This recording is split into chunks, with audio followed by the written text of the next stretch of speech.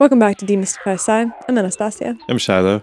And today we are taking a tour through the history of science and studying the tendrils and history of an alternative to the Newtonian mechanical, mathematical, shut up and calculate paradigm. So, as many of you know, a couple weeks ago, I went to this conference called the Renewal of Science Conference, and it was down in Menlo Park at the Computer History Museum. And what I found there was really kind of astounding. It was the first time that I'd been to a conference where there was not a clear thread of disciplines.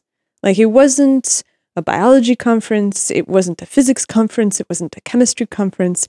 It was a conference where a selection of scholars presented their work on hidden pieces of nature.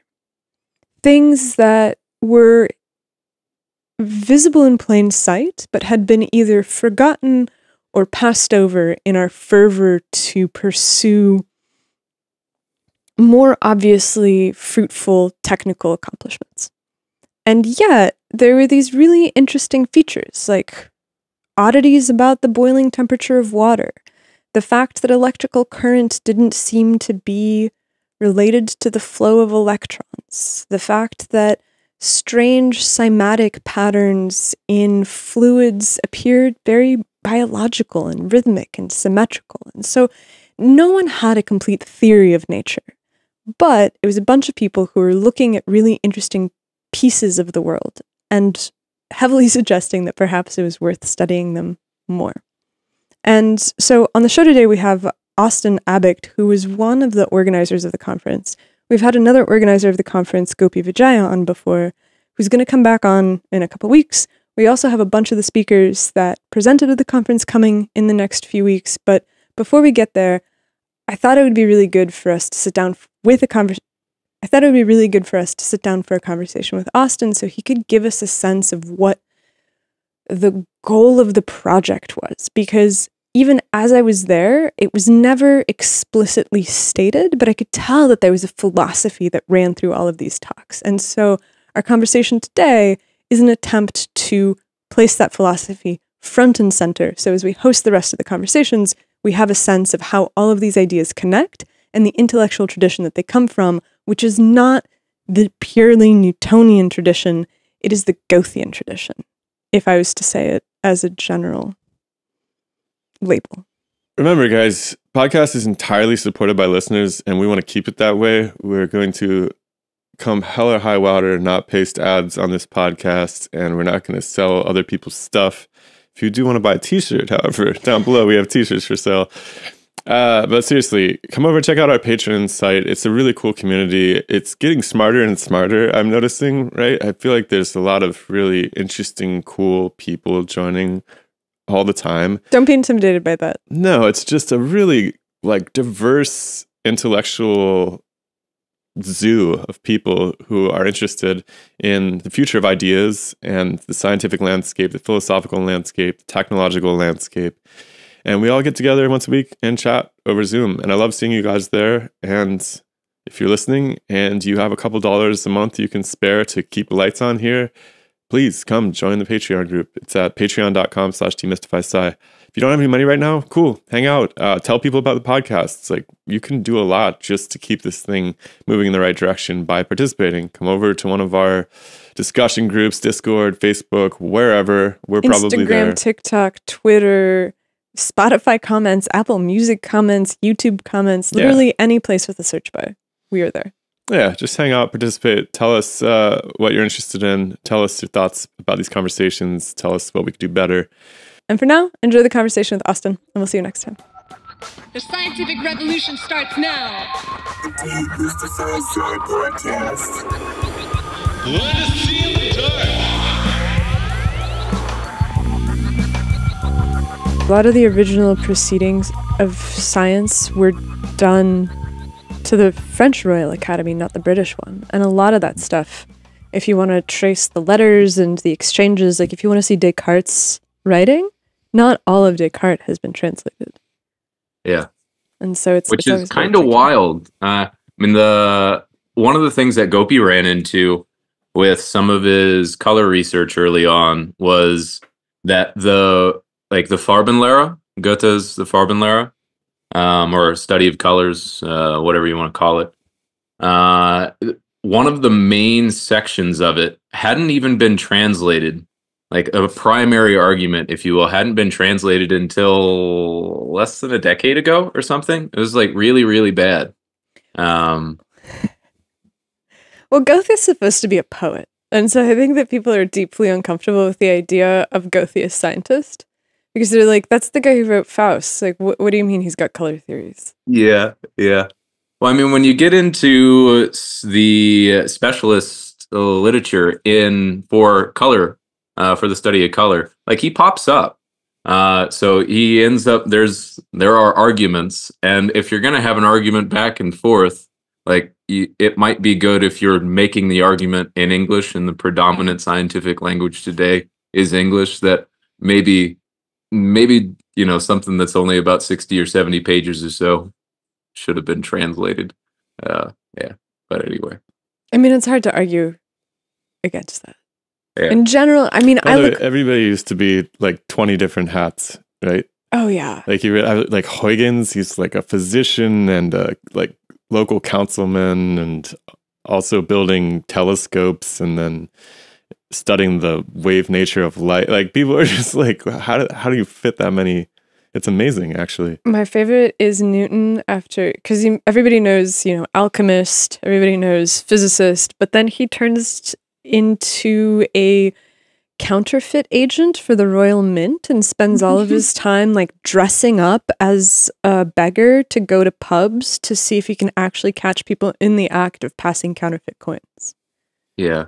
I have always found his connection to, I think it's the Treasury or whatever it was, rather very interesting, considering the direction that just science in our society in general has gone.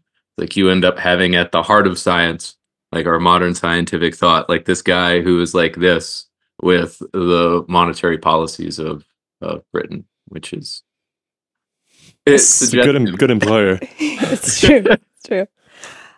So this is actually a really neat segue into what we're going to talk about today, which is that most people, when they think of modern science, they think of this very cohesive, concise trajectory that you can roughly trace back to the Enlightenment. And in the Enlightenment, you have Descartes, you have Newton. It's this foment of ideas between these two, and they just put out so much into the world that everybody else follows in the footsteps of giants for the next 200 to 300 years, bringing us to the present day, where we have this neat picture of science as having a very discrete history. And you're part of a foundation, you're part of a group that argues that there's actually a different tree of scientific history that has run in parallel, perhaps in obscurity, relative to Newton and his descendants.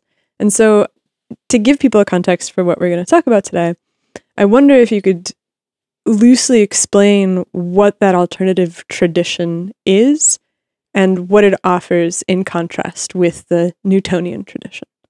Okay.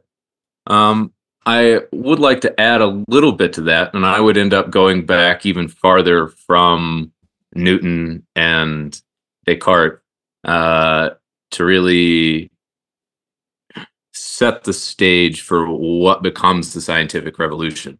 So our modern world really begins with the Italian Renaissance in a bunch of different respects.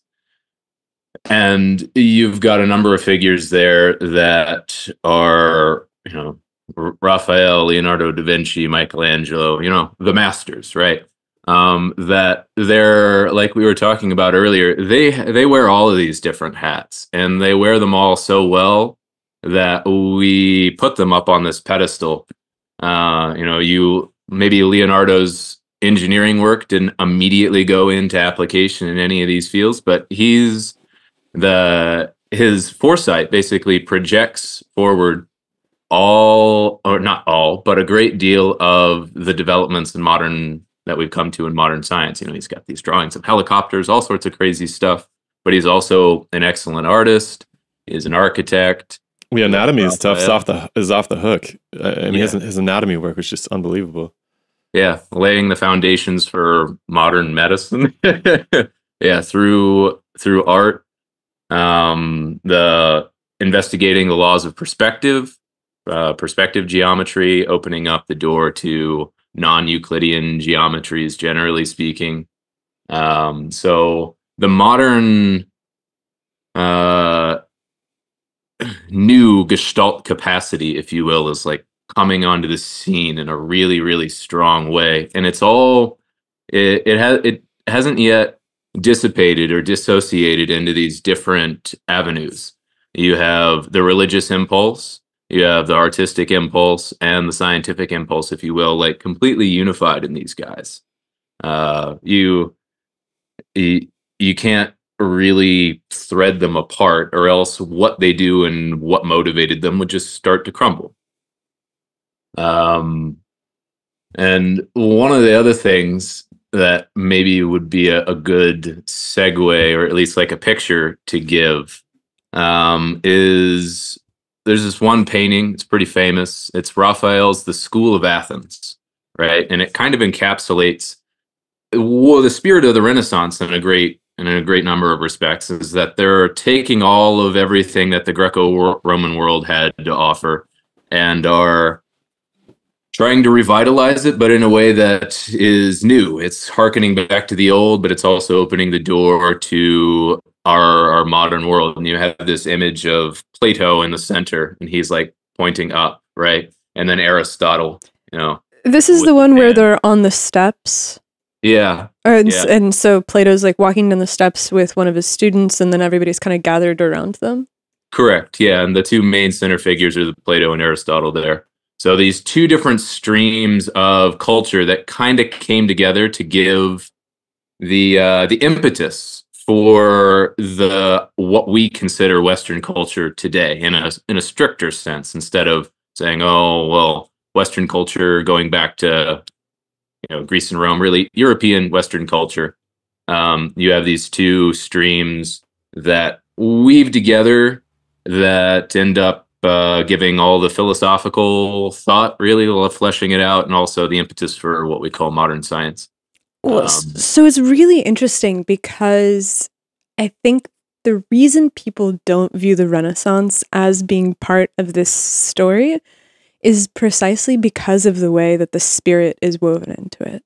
There's something about the Enlightenment where we get to the Enlightenment, we get to Newton, we get to Descartes, and it seems like they kind of recognize that God must be somewhere in the equation, that there is some spiritual component, but their entire identity is also caged in figuring out how to provide a mechanistic view of the world that has nothing to do with religion, that has nothing really to do with the spiritual aspect. But I think that the insight that the Renaissance is the time where these ideas of even being able to think in these ways starts to appear in an intermeshed way is really valuable. I hadn't thought about it that way. And it's just interesting. You go back down a little bit, scroll back down to the right. No, sorry. Yeah, that way. This character, you go up. This is supposed to be Michelangelo. Like, there are a number of figures in the Renaissance. The whole zeitgeist, if you will. A lot of the faces in here are contributing to this whole thing that we're talking about. So it's, again, this unity. This guy over here in the bottom right? Yeah. I mean, historically, it's, I think, supposed to be Heraclitus or something, but the temperamentally and the portrait, I think, is, if I remember correctly, is supposed to be of Michelangelo. Interesting. This guy down here that you just scrolled over is supposed to be perhaps Socrates. It's like drunken cynic on the steps over here. Amazing. Yeah. So this is the characters. You've got Euclid right there with the divider compass. Look at that. So basically, there's a sense that something is happening, and the Renaissance is the birth of this mode of thought that hasn't been seen since classical times, and yet it's still going to take, 300 more years before it develops into something that's recognizable to us as the Enlightenment? Yeah. It only takes about 100 years until you get to Galileo and the beginnings of the scientific revolution, though. So it's not really so cut and dry. The one really does roll into the other. All of the techniques that you're developing for the architecture of the time, the sculpture of the time, this way of dealing with the external world in a very precise and systematic way, even if it is for art or these other things, flow into the creation of the scientific instruments that really make scientific revolution possible in a physical, tangible sense. It's interesting to me how that academic structure that you see idealized in that painting, like it kind of looks like what everybody's dream of what going to university is going to be like. It has this, it has all the seeds for a cult-like organization, which is really fascinating to me. A what organization? A cult-like organization, right? So you have this... also known just as a cult. Yeah, a cult, okay. Yeah, right? I just wanted to make sure I heard that right. Yeah, cult. But hold on. So like you have these initiates, right? In the university structure. You have to, it's a closed society. There's levels of initiation where you're given secret knowledge, right? It's not necessarily like secret that it's hidden, but it's hard to understand how to do, second order differential equations in order to understand how these different dynamical natural structures unfold and so forth, right? So you're kind of initiated into it. It just seems like it carries this mystery cult aspect to it from the beginning, like this dream of what it means to participate in the knowledge of the universe. It's quite interesting, and it still persists to this day. I'm glad you saw that. That was one of the. I just wanted to have a nod to that type of an element, and I thought that painting might be able to do that. So yeah, there is this element that is you're really trying to tap into the wellspring of culture.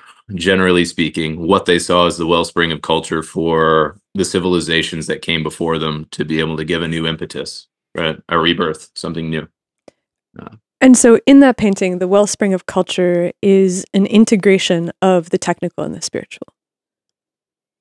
It's the integration of a worldly knowledge and a priestly knowledge, if you will, a heavenly knowledge, a terrestrial knowledge, a inner insight, and external observations, but taking place in the context and how that unfolded in ancient Greece is very different from how it unfolded today.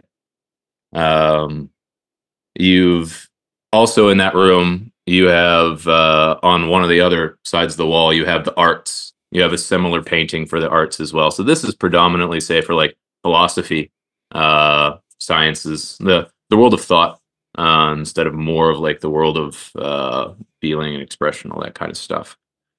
So that is why you don't have a painting of science per se. This is a painting of philosophy. And it isn't until really the next 100 years that we get to really enter the scientific revolution, full stop. But this it's worth pointing out we still are granted doctors of philosophy when we do a PhD. I couldn't even say it without the word. When we do our ultimate level education in science, at least from an institutional perspective, it still has this remnant of a philosophy, although nobody in science programs is taking philosophy courses or has any idea about anything pertaining to philosophy. Maybe a few people do, but it's not part of the educational pipeline. But it's still there, right? The tendril of natural philosophy still remains, at least the dream. But it's worth noting out too that the main institutional forms of education for all of the guys who are kicking off the scientific revolution, they're coming out of theological universities. The scientific discussion as to the nature of the stars is taking place amongst priests, if we're going to put it crudely. Galileo is arguing against a bunch of Jesuits, basically. And you're right. Our modern educational institution, our way of thinking, is grounded in this sort of medieval university system.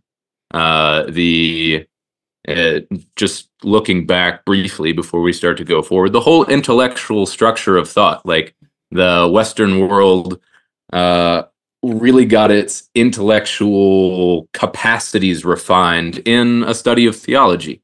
When you read Thomas Aquinas's stuff, if you're starting from his premises, granted, if you start from his premises, the line of thinking from there is really very impressive.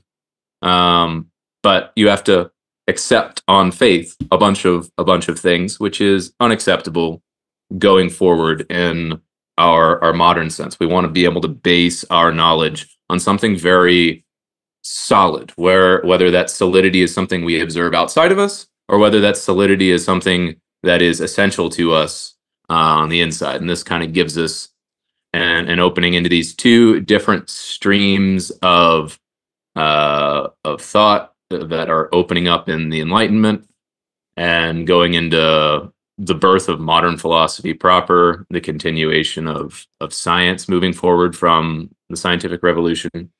But by the way, the church, by the way, was probably the only people who had the money to pay people to sit around and think, right? That seems like a really revolutionary concept. And I'm sure there was some antecedent to that with the Greeks and the Sumerians and this class of philosophers that was in some way instrumental. They must have been instrumental to the monarchies at the time, and commerce and technology and engineering and so forth. But you see that space in society being carved out again for the first time during medieval church-dominated states. But it's really funny to me that... Oh, go ahead. It's really funny to me that the church funds these thinkers who learn how to think. And like you said, you look at Aquinas and it's this really stunning revelation for thought and logic and reason and the art of actually coming to understand something. And it's hilarious that what it lays the seeds for is that people, once they're like, okay, well, we know how to think now, perhaps we should think about our foundational assumptions. And that's the thing that catalyzes everything that comes afterwards. And so it's funny how they sow the seeds of their own destruction a little bit.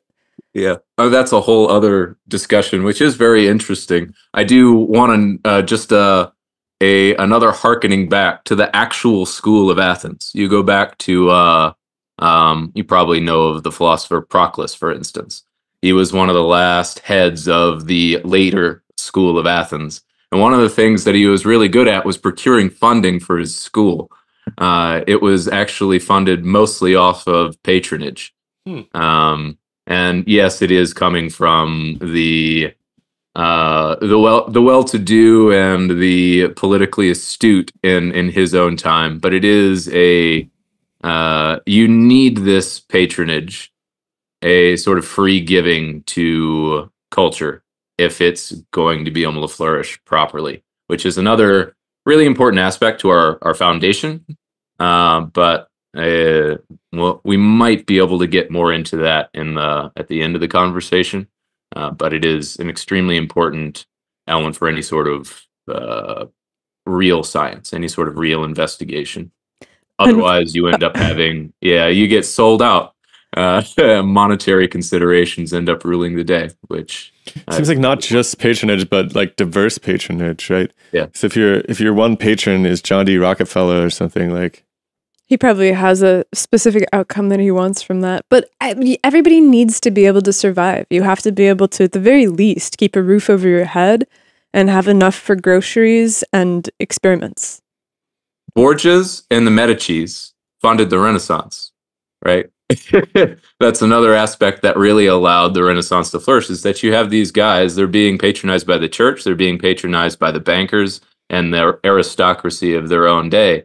And we know that these guys weren't all that great, like on an individual level, but there still was this desire for something good, even if that something good was going to be injected back into their own city states or their own political aspirations. There was this recognition that I need to invest in the future. And I can't really tell these guys exactly how the future is going to come about because I don't really have that image. They do. This is what's really fascinating is we had our patron chat today, and one of the guys at the patron chat brought up this study where the NIH had looked to see how grant funding impacted the production of publications and citations. And they discovered that the effect of getting what's called an R01 grant, which is this really big early investigator grant that everybody chases after once they become a full professor. Sets you up for a few years. Had almost no effect on the production of publications. Publications that were cited. That were highly cited. And so the conclusion was that, oh man, we as a committee, as a group of peer-reviewed experts, don't actually have a sense of who to award money to in order to boost the likelihood that they're going to produce useful research. Yep. And so a funding paradigm of some kind of patronage where it's just, you know what, you have an idea, you're creative, you're interested, go and build the future. I don't have preconceptions of what kind of projects I'm going to fund because I know what's going to happen. It's this humility of knowing that, well, the best thing that I can do is just fund a healthy ecosystem, which it seems like we've lost, but perhaps is possible to regain if the argument can be made that the healthy ecosystem is necessary. And so with this conversation about the cleavage of thought during the Renaissance or during the Enlightenment, I think the goal for me is to be able to make the case that there is a parallel track of science with different starting metaphysics that's actually just as valuable as the one that is currently the dominant paradigm. What's wrong with the dominant paradigm? Somebody's got to say it. Yeah, exactly. But yeah, what's wrong with it? I mean, I have thoughts, but let me hear you guys' thoughts first. Yeah, Austin, go for it. I can't ask the question and answer it. So yeah, going off of that,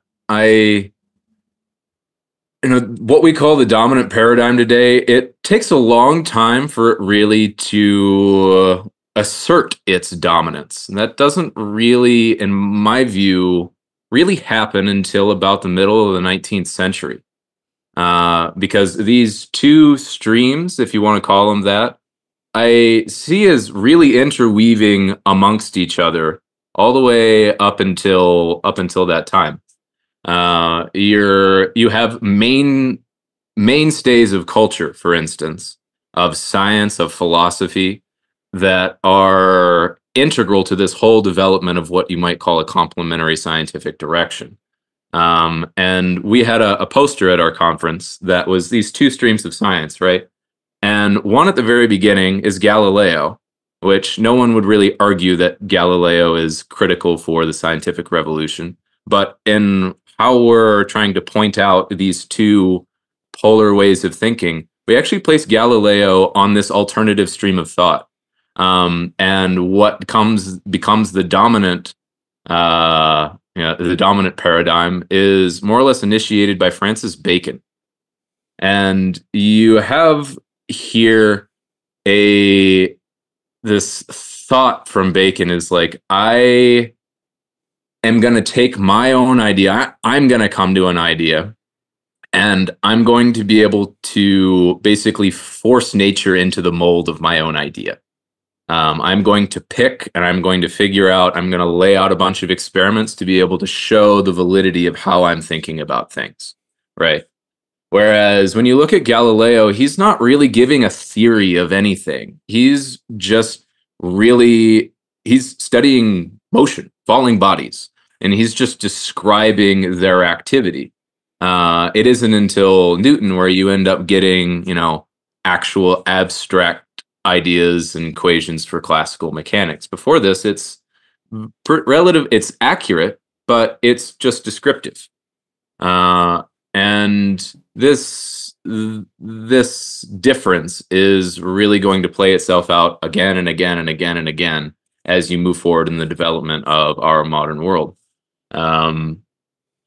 When you go next from the scientific revolution to transitioning over to the Enlightenment, you're getting into, say, Newton, Rene Descartes, and maybe Leibniz, for instance, will be three main figures. You could even maybe throw Spinoza in there as well. Now, for the development of what we're calling this alternative or complementary scientific direction, Leibniz is key. Like the whole development of German idealism and getting into, say, Goethe's ideas on optics, on color, they're really looking back to Leibniz, and a lot of these guys are even looking back to a guy by the name of Jacob Boehme, who they end up crediting with the founding of modern German philosophy. They call him the first German philosopher, and I don't know if I can really include him in this scientific development, but definitely coming out of left field for people who are really considering science seriously and would consider themselves naturalists kind of through and through. So when you look at Rene Descartes, I kind of find him an interesting point to jump off from this, to show this transition from the scientific revolution to the Enlightenment and into what would become like Romanticism and idealism. He's really critical for the development of what you'd call the modern scientific paradigm, the Cartesian coordinate system, all this stuff, but also for modern philosophy. Like a lot of people look at him as the birth of modern philosophy, and this self-reflecting thought of I think, therefore I am, right? He's trying to base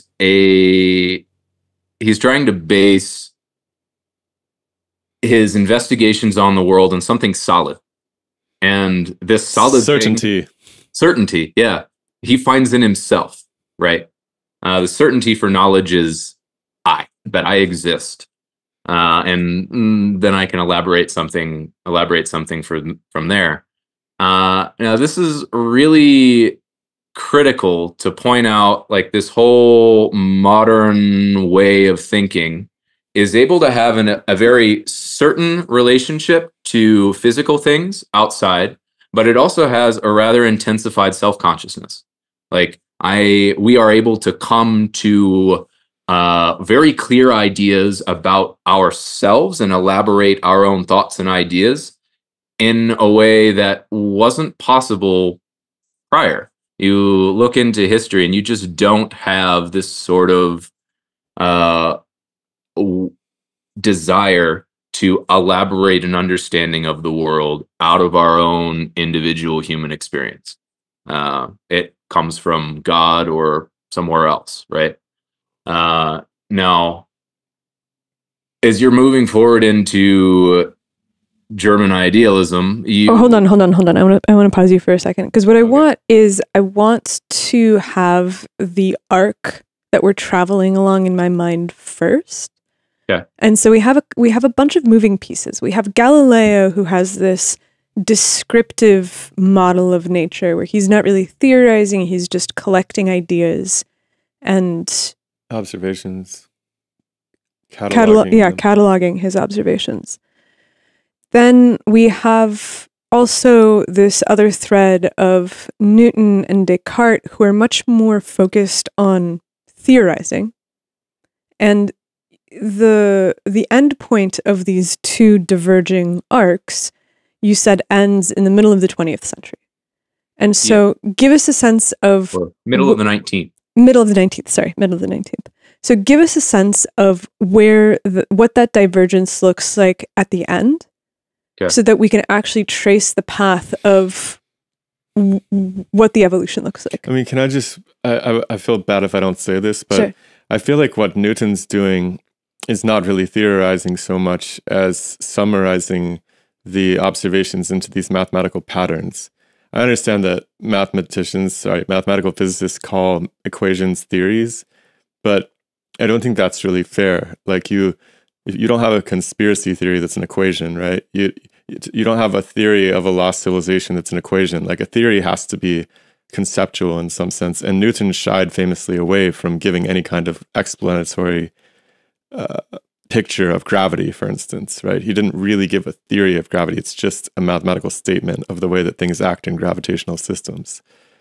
So I think that's totally... Had to say it. I think that's important. I think that's important. And I don't want it to fall away from the discussion, because it's like there... Oh, go ahead. I just see the like distinction as Bacon, like what Austin said, Bacon has this theory ahead of time, whatever, he has a vision of how something works, and then he develops this thing we call hypothesis testing, which is really, I think what Austin astutely pointed out is that hypothesis testing often amounts to designing a demonstration of your theory and how it plays out, and it's in accordance with the way that nature behaves under these various situations, right? You like take a model organism or whatever it is, and you show that your theory makes sense under these conditions, and therefore...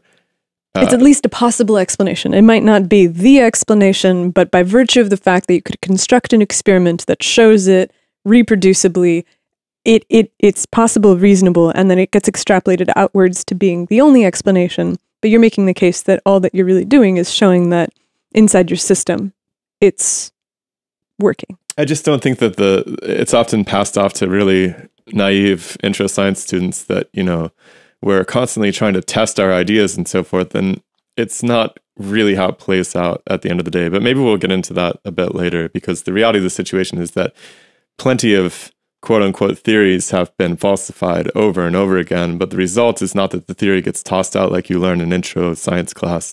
The result is that a new alpha parameter gets tacked on or something, right? And I think that it's really interesting because Newton clearly acts as the genesis of some tradition of thought. I think nobody can argue with that. Mathematical physics.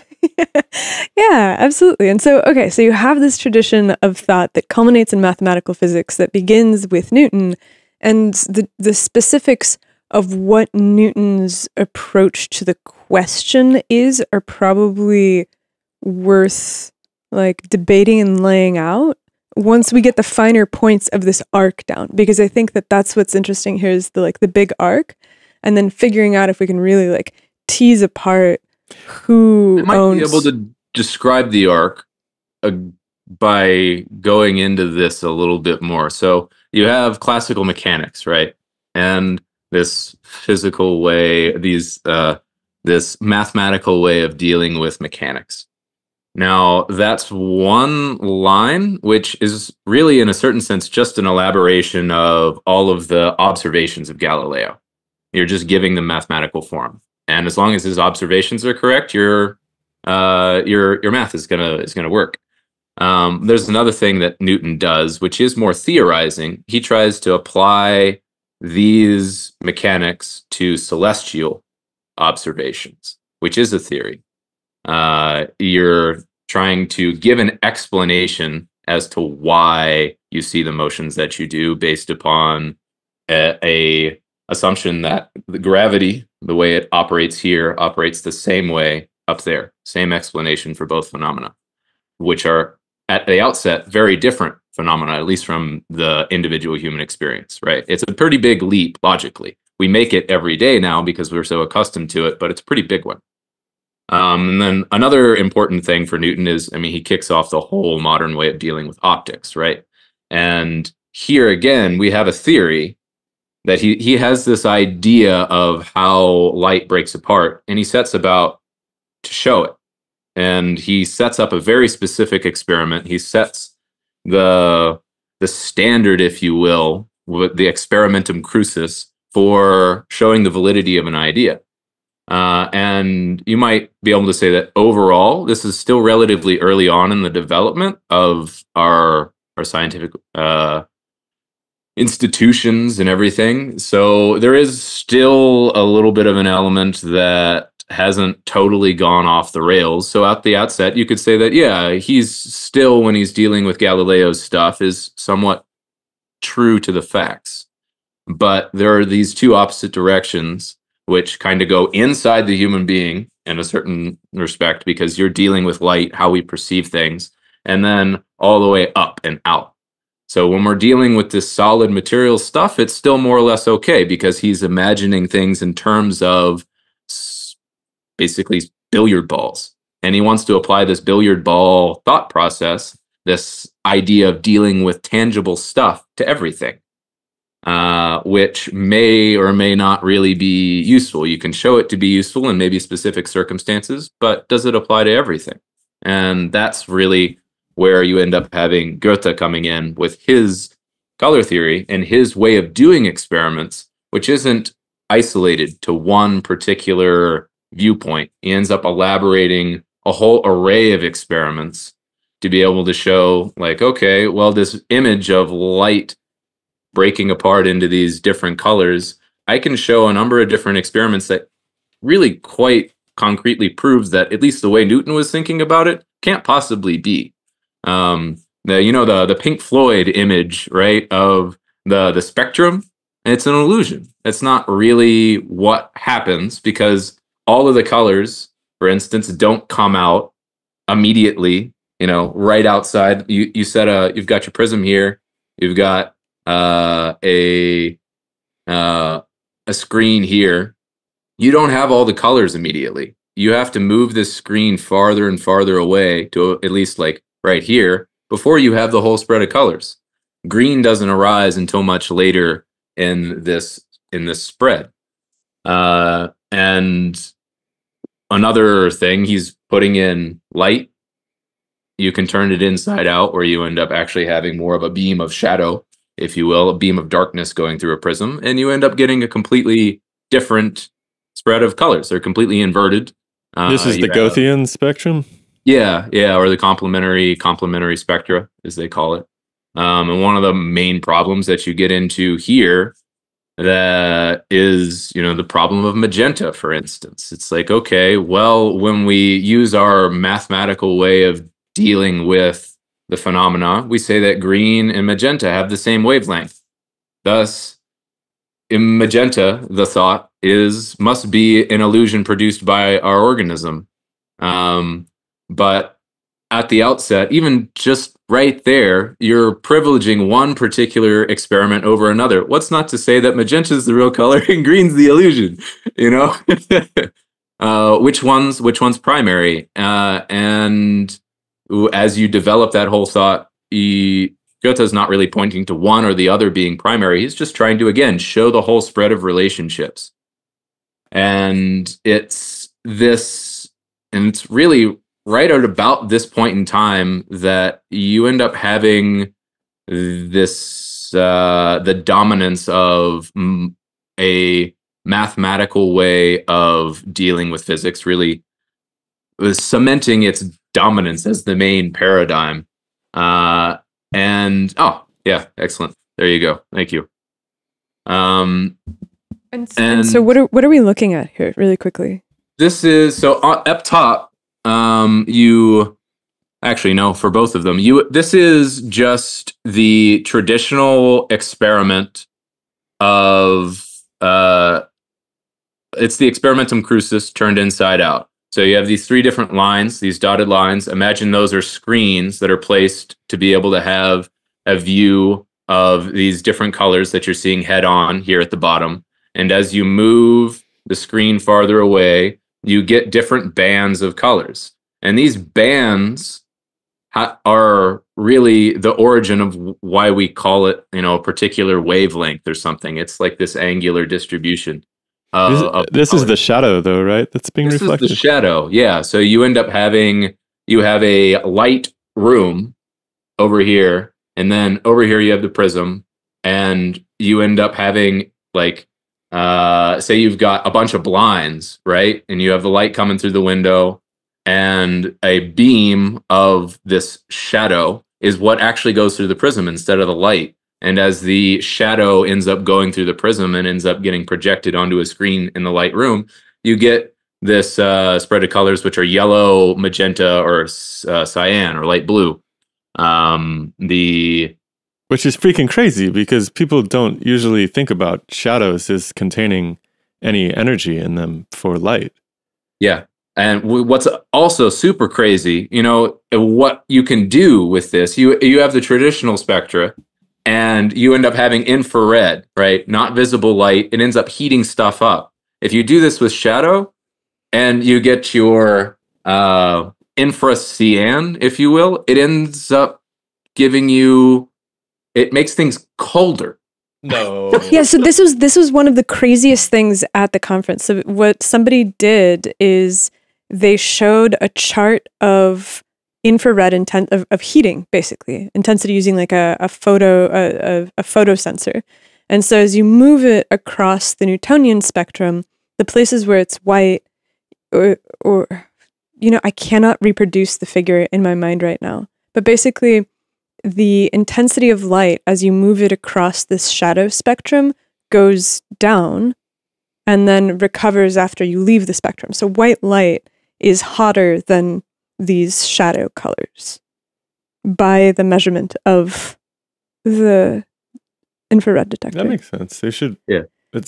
I mean, that seems pretty conventional. But it brings, the point is that what she's trying to say is that it brings down, if you have a datum, light is going to bring it up, our normal colors, and these other colors are going to bring it down. So you have a cooling effect and a heating effect. By the individual shadow colors.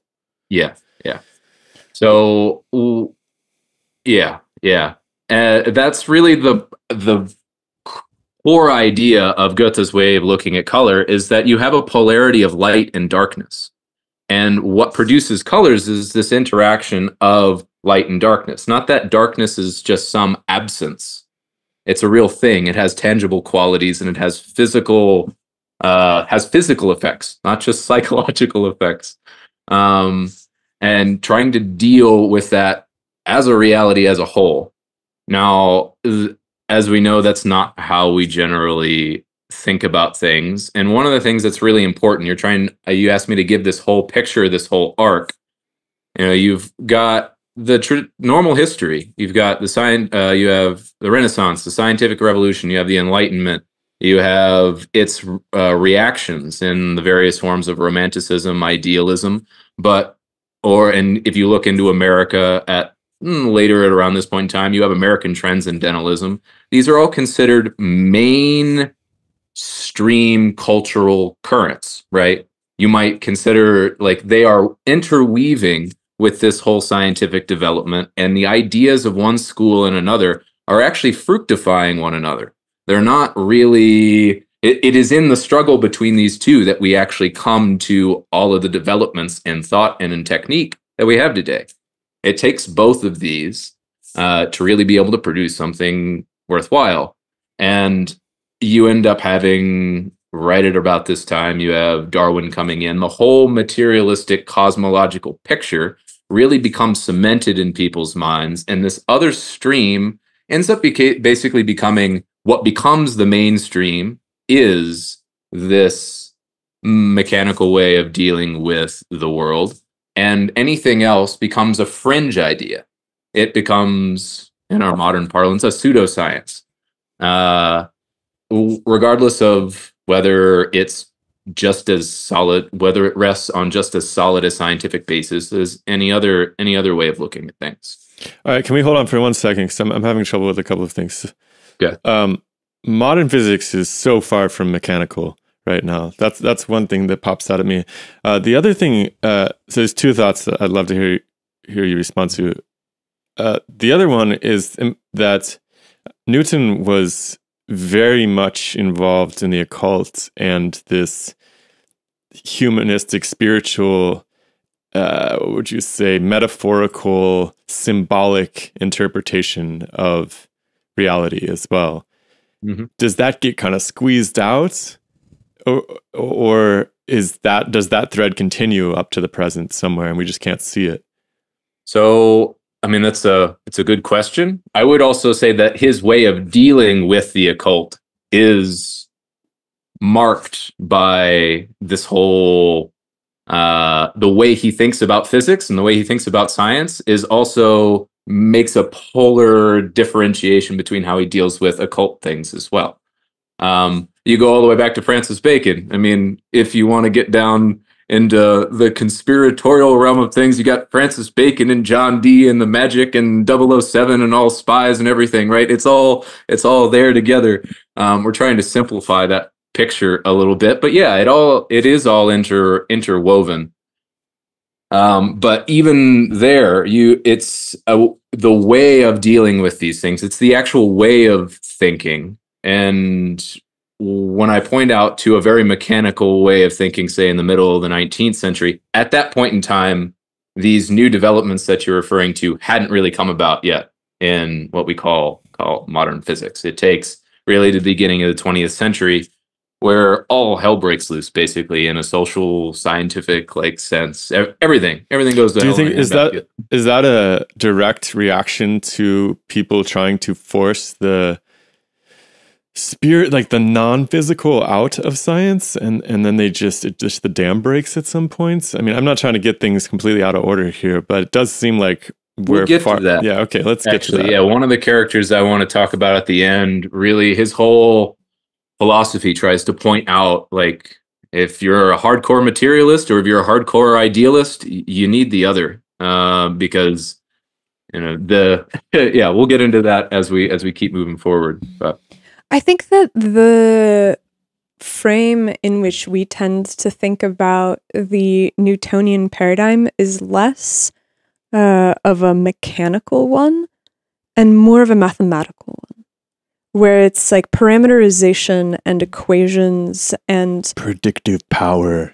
Predictive power becomes really, really, really important. And what falls away is this holistic theorizing about what it means and where the math comes from. Too. So I'll turn that on you and ask, yeah, it's mathematical, but what is it used for? It's used for mechanical engineering predominantly. Like it's used in a very technical and mechanical sense. We are able to take hold of, using these ideas, we're able to very effectively take hold of mechanical forces and direct them to our will. It's really funny because we have a couple of friends that are engineers. We actually have a bunch of friends that are engineers, from like donut plant operators to people building train lines to like next generation computer chips. And across the board, every single engineer is like, we use a really tiny fraction of the equations that are out there and have such a narrow scope of practice that nobody really understands what the hell is happening. We just inherit a list of equations that we use for each situation. And so it's like there's a subset of the equations that are developed in this mathematical physics world, which I think can be traced pretty neatly back to Newton, where he's like, hypothesis non fingo. I have no hypothesis for what gravity is. I just have this equation. And everybody kind of is just like, oh, okay, I guess that's good enough. And so they keep doing the equation thing. And the engineers today aren't using the totality of the equations. Like the equation for the Hubble constant or the expansion of the universe or whatever else is not a engineering equation per se. It's just the limit of inquiry. And so I get what you're saying about there being this mechanical application. And so it's mechanical in the sense that we have a narrow progression of science to engineering. In the sense that it isn't spiritual either, right? It's not, like, people who are really good at wielding mathematical physics have no idea how to explain to you the best way to live your life or something like that. Like, there's no contextual, humanized side of that art form, from what I can tell. Like, particle colliders aren't designed to make the world a better place. Mathematical physics equations even the idea, like cosmology being a purely mathematical institution, is very bizarre, because cosmology, as defined for thousands of years, was about putting humans in the context of everything else. It's a very, like, go ahead. Jump in there. So maybe try to help elucidate what it is that I'm saying. There are calculating to come to an idea, a valid way of looking at the world, I'm essentially calling mechanical. And the reason why that is, being a biologist, for instance, if you're going to get in and you're going to try to calculate exactly organic forms, can you calculate for me in a way that allows you to be able to give me a very strict idea of one particular species in all of its different variations?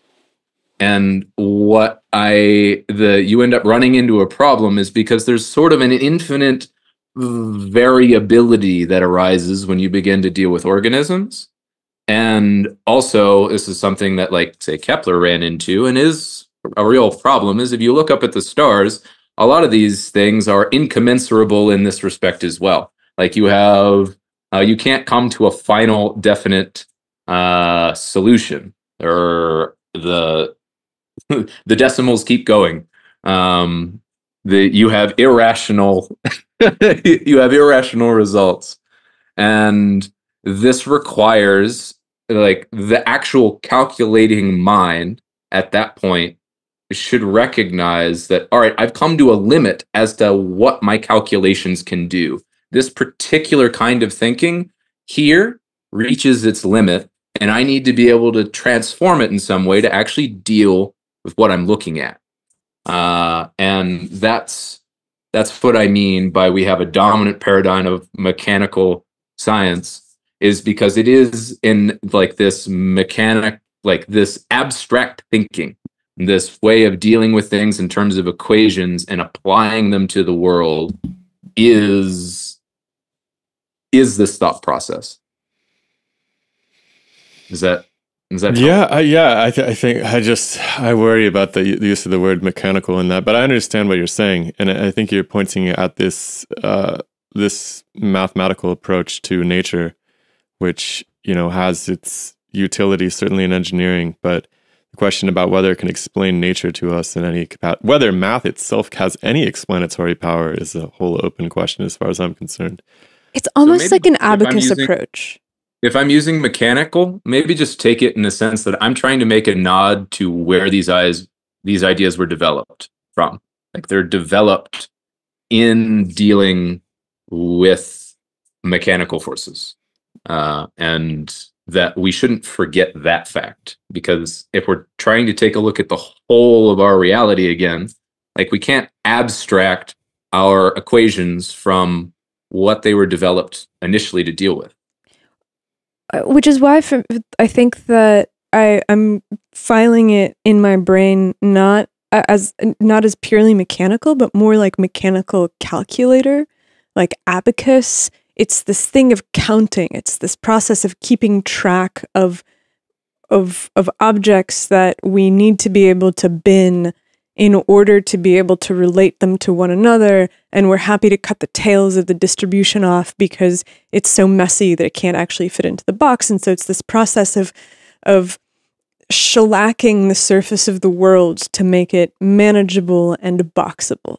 Is that, Yes, do you think, a fair assessment? Okay. What's the alternative, by the way? So is there another stream developing in parallel behind the curtain? Yeah, or even in front of the curtain. That's what I'm trying to point out, is that up until the middle of the 19th century, like, it is actually a mainstream of culture. If you take a look at these guys' ideas, Goethe's theory of color, his studies in metamorphosis, plant metamorphosis, laying the foundation really for the study of animal morphology. Like, none of this, he's trying to develop a way of thinking that is as exact as mathematical, astronomical calculation, but is not limited in the same way. And this is a mainstay all the way throughout, you know, an exact way of thinking that is not boxed into just shut up and calculate.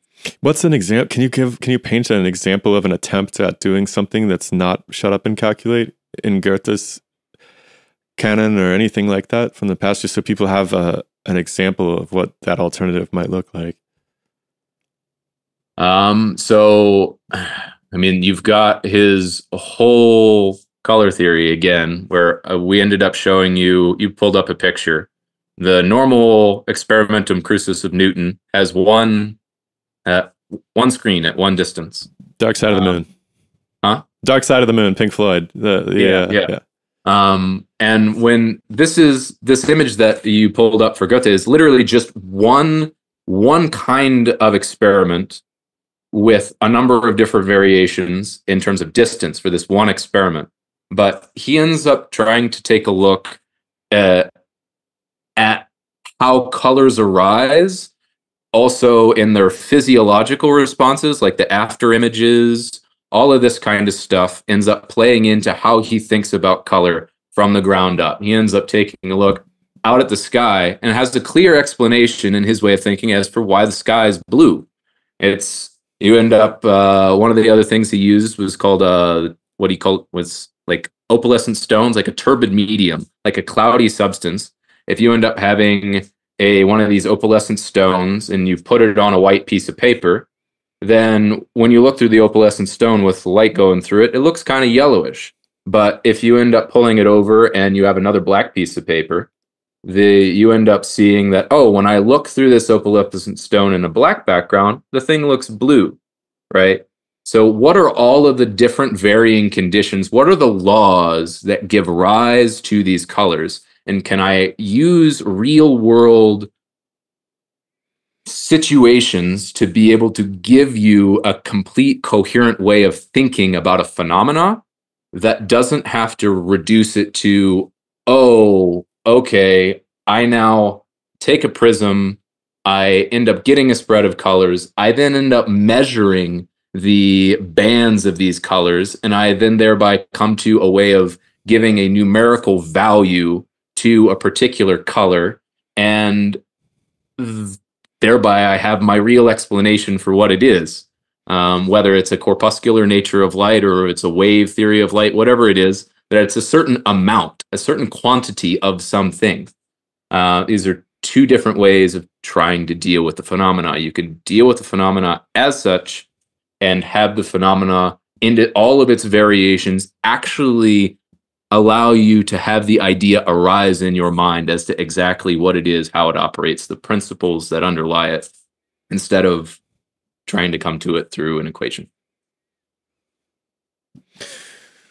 I'm trying to figure out a way to summarize this difference. It's the idea that instead of taking an experiment and cutting away all of the weird conditions and the strangenesses, is that you take the heart of it that shows the thing that you want to measure or demonstrate and present just that.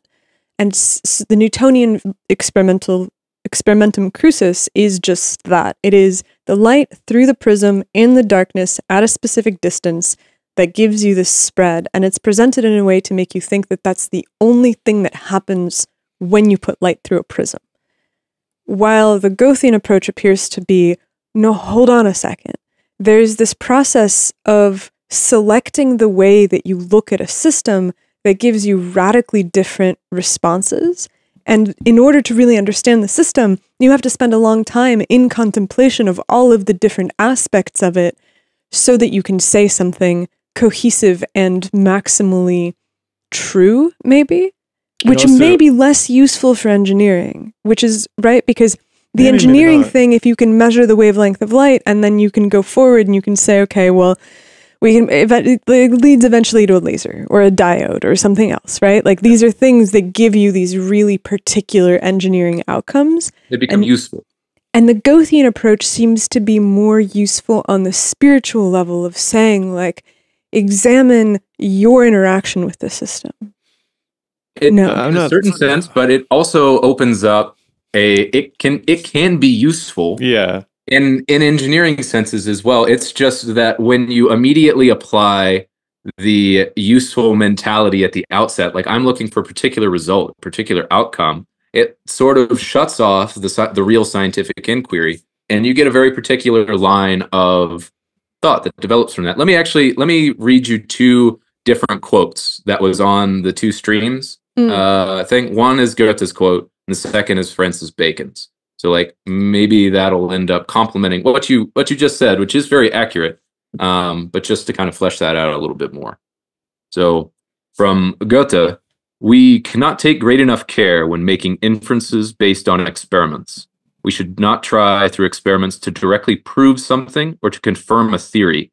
For at this pass, the transition from experience to judgment, from knowledge to application, lie in wait all our inner enemies, imaginative powers that lift us on their wings into heights while letting us believe we have our feet firmly on the ground, impatience, haste, self-satisfaction, rigidity, thought forms, preconceived opinions, lassitude, frivolity, and fickleness. This horde and all of its followers lie in ambush and suddenly attack both the active observer and the quiet one, who seems so well secured against all passions.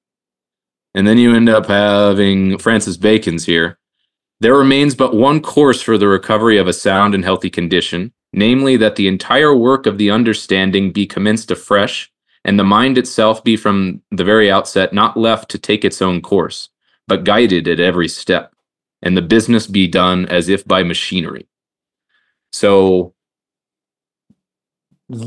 you end up having a result of thinking about things as if I need to take hold of my own idea and basically pound it forward as if by machinery, as opposed to, all right, well, I recognize that I have all of these shortcomings, and to be able to overcome any of these, to come to any sort of true view of any phenomena, I need to really be patient and elaborate the thing in as many different ways as I can before I try to form a judgment. You know where I've seen this a lot is when people, at least in like I work in astronomy right now at the university, and a lot of times I'll hear or I'll read statements by scientists where they're like, X, Y, and Z phenomena occurred, and we like they'll say, let me just give an example, like the clocks on Earth go slower than clocks in orbit because of what general relativity tells us. Well, that's kind of bullshit, because the clocks go slower, faster because they do, and there's a mechanism probably available for why they do. The mathematical equation called general relativity, which tells you the quantitative relationship between those clocks and their distances and so forth, it's not causing the clocks to act that way. But so often do I hear, this works this way because general relativity. This works the way it does because of special relativity, or because of X, Y, or because of evolution. That's another one in biology all the time. Because of evolution. It's like, that's just, that's a really circular way of approaching nature. And I think that's what Goethe is honing in on, and in some sense aligning himself away from, because attributing your idea to the cause of the phenomena is the danger that you run into with the other approach. Precisely. Yeah. That's a good real world example for what we deal with. And you hear it all the time today. Yeah, you do. And I mean, there's two guys that I want to get into before we end the whole talk. And one of them is Larson. I at least want to kind of touch on why he's important to this whole line of development.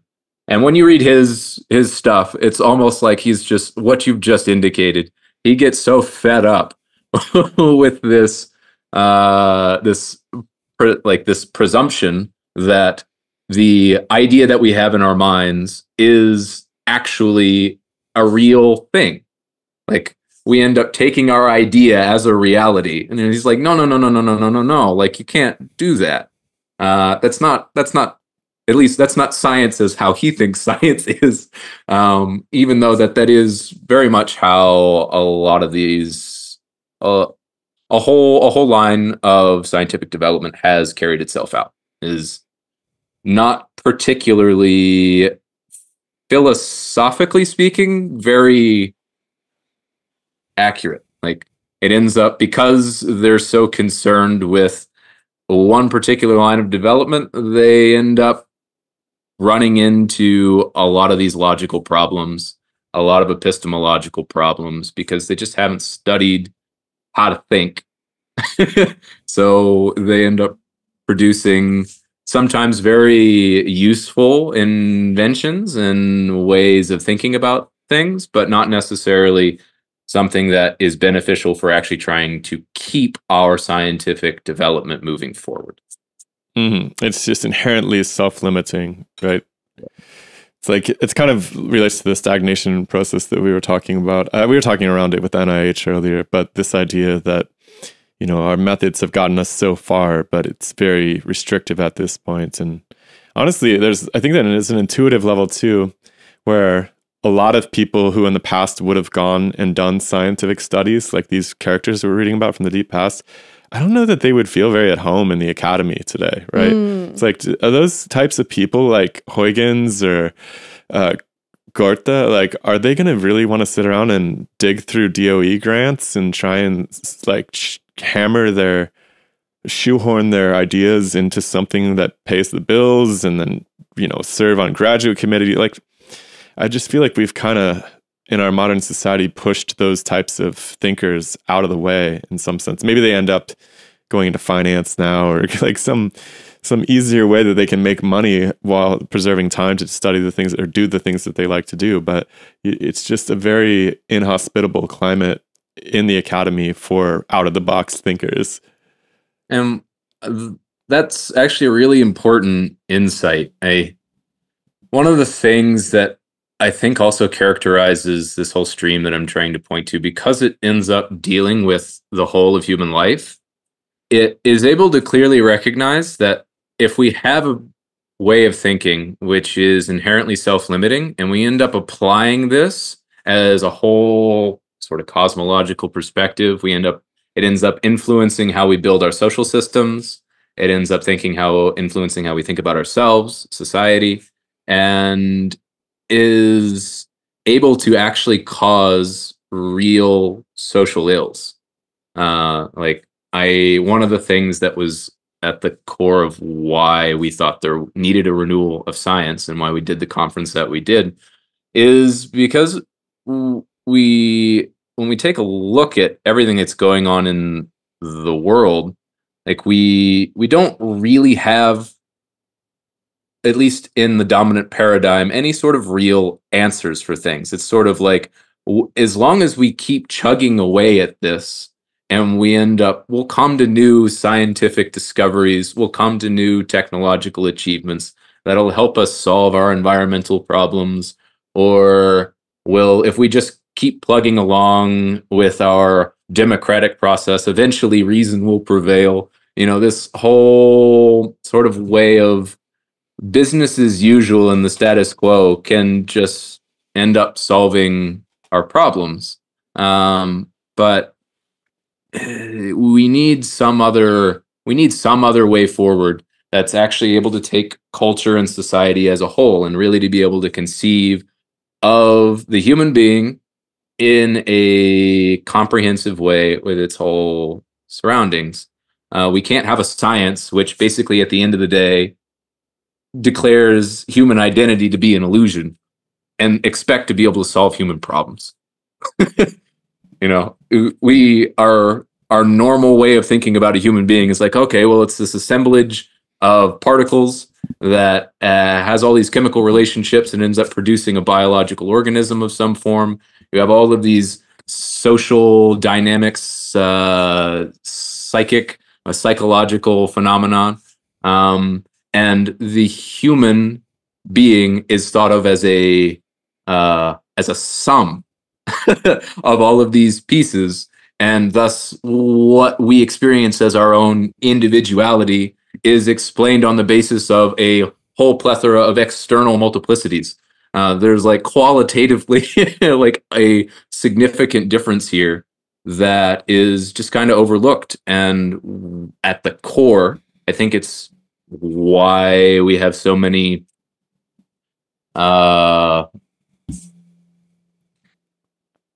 so many ills that are associated with this whole line of thought. Like if you end up taking a look at the industrial production that comes out of the mechanical capacities, whether it's the early industrial factories or if it's our modern digital world, you end up you have these sort of dystopian nightmares that look back at you in the face. And it should teach you something, right? Like that's the outcome of this whole process. Like, what did we get wrong? So what happened in the mid-1800s? Because you pointed to that as being the moment where things took a turn for the worse. Yeah. So you end up having, in this whole parallel development, you have ideas that are cultivated, philosophically speaking, aesthetically speaking, scientifically speaking, that are able to really deal with the human being and the world in a way that is sufficient, at least on an individual basis. But the problem is that all of these developments weren't really going into social institutions and systems. So you end up having this way of thinking basically stamped out from not from within science itself, but from all of the external factors that allow scientists to do what they do. Broader social concerns. I mean, if you're looking at the middle of the 19th century, you have all the revolutions in Europe going on at that point in time.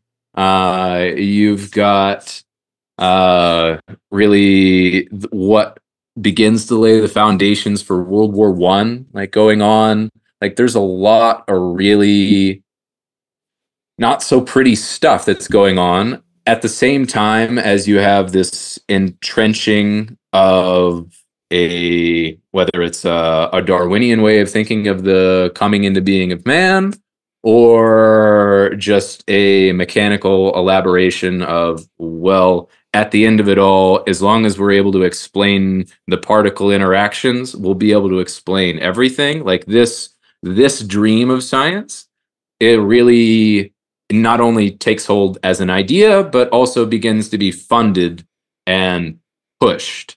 It also seems to be supplanting a religious take on the cosmos at the same time, right? Like people are having less and less tolerance for the fairy tale version of reality that they're getting from the church. But I think as they become more and more, as you would say, mechanically minded or mathematically minded, rationally, let's say, logical, they start to have a hard time not looking at the classical mythology that they're handed down from the church as being symbolic. And they start looking at it with this empirical skepticism, right? Like, wait a second, you're telling me that this Mary lady had a baby without ever hooking up with a dude? Like, I don't think that makes sense. Therefore, everything else you're saying doesn't make sense, and I'm out of here. And then the question becomes like, can people get by without some sort of symbolic, mythopoetic view of the world that they celebrate together once a week? Like, not only that, but how does that fit in with a scientific conception of the world in the way that we currently treat science, which is this thing that is instrumental in improving our quality of life and our ability to get things done? And so it's like, how, because we seem to start with the Renaissance as being this place where the foment of art and philosophy and proto-science are intertwined with a spiritual perspective of nature, the divinity of man, the divinity of the cosmos, as all being this place from which ideas emerge. That seems to go, and you're pointing to the mid-1800s as the place where this kind of starts to go away, or finally coalesces into having gone away. You have the differentiation from the Renaissance up to this point, of the differentiation of three aspects of culture: the scientific, the artistic, and the religious. They're gradually becoming independent of one another to the point in the mid-19th century, which in a certain sense, you begin to see them become actually dissociated. Like, you can't be an artist and a scientist. You can't be religiously inclined and pursue science through your religious inclination. You might be able to say that there's still this connection in a certain sense between the religious inclination and the artistic inclination, but even there, But Christian rock's kind of terrible. Let's be honest. So. Yeah. So yeah, all of these things begin to be pulled apart. And if you're looking at the broader society, you've got your three aspects of society. You've got your cultural aspects, your economic aspects, and your political aspects. And your political and your economic ones are basically starting to impinge themselves onto the cultural development in such a way that the cultural development isn't able to actually continue forward on its own terms, and has to be the culture becomes a use instead of something that is for its own ends. Can you elaborate on that? I don't totally. Social engineering. Interesting. Okay, Yeah. so but surely social engineering begins in the mid 1800s, or you think that that's No, just like modern coalescing of it? Yeah, like it be the way that if you look at it, it's like, yeah, you can end up projecting societal engineering all the way back to ancient Egypt if you want. You have a way of thinking about the world that the leaders of civilization end up sort of making, creating the pathways for cultures to continue to develop. But this whole way of this thought process of I can engineer a society, right? That I can have my own idea as to how society should be, and I can then impose it on society. I can force it on it. You have the independence of our own. We started as with the modern capacity of consciousness, right? Like the individual consciousness of human beings becomes strong enough to begin to impose its will not only on nature, but also on the rest of man. Like you can have ideas that are coming from people, that are actually produced by people and not some reference to something outside. When you're looking back to the impulses that gave rise to earlier civilizations, there's still something outside of man, regardless of whether you want to say that thing's good or bad, an illusion, whatever. Like that's at least the thought that is in people. That's how it's coming to be expressed at the very least. And that's no longer the case at this point in time.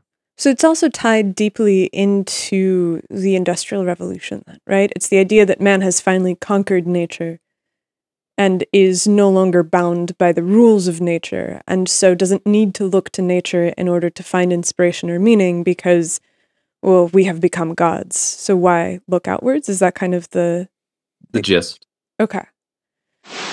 Hey, pardon the interruption. I just need to remind you that this program is entirely supported by listeners, and you can do that by coming over to patreon.com/demystifysci and giving just a couple dollars a month or a wheelbarrow full of dollars a month, whatever you can afford to help us power our own growth and exploration and put more and more time towards this project. So see you over at patreon.com/demystifysci. There's two things, and I don't know if we want to close one down and take on the other or vice versa, but there's two pieces here. So there's this bifurcation. One is the Baconian approach of, I think I know how this natural system works. I'm going to encapsulate it in a series of demonstrations that I'll call an experiment, and that will prove that my idea is true, and then we'll operate on these assumptions and their descriptions, their mathematical descriptions, whatever, going forward. The other is we're going to look at nature as this infinitely complex beast that the more we look at it, the more we learn, and the wider our theoretical perspective can become. And we don't lean on our theories as if they are reality, and instead we use the theories to kind of summarize what we've learned so far about things. So there's these two routes. And obviously we have the dominance in the engineering world, the engineering-driven society that we live in, the technological society. The science is dominated by the former. There's also this aspect of the splitting, the bifurcation of spiritual humanist approaches to nature and philosophy and cosmology with this more instrumentalized, heads down technological approach. That seems to have been breaking off around the same time, perhaps. So you have those two different bifurcations. Maybe they're part of the same one. I'm not quite there yet. That's what I've learned so far. That's where I'm at. I think that your description of the more holistic scientific approach holds within it why basically the connection of both of these intersections, right?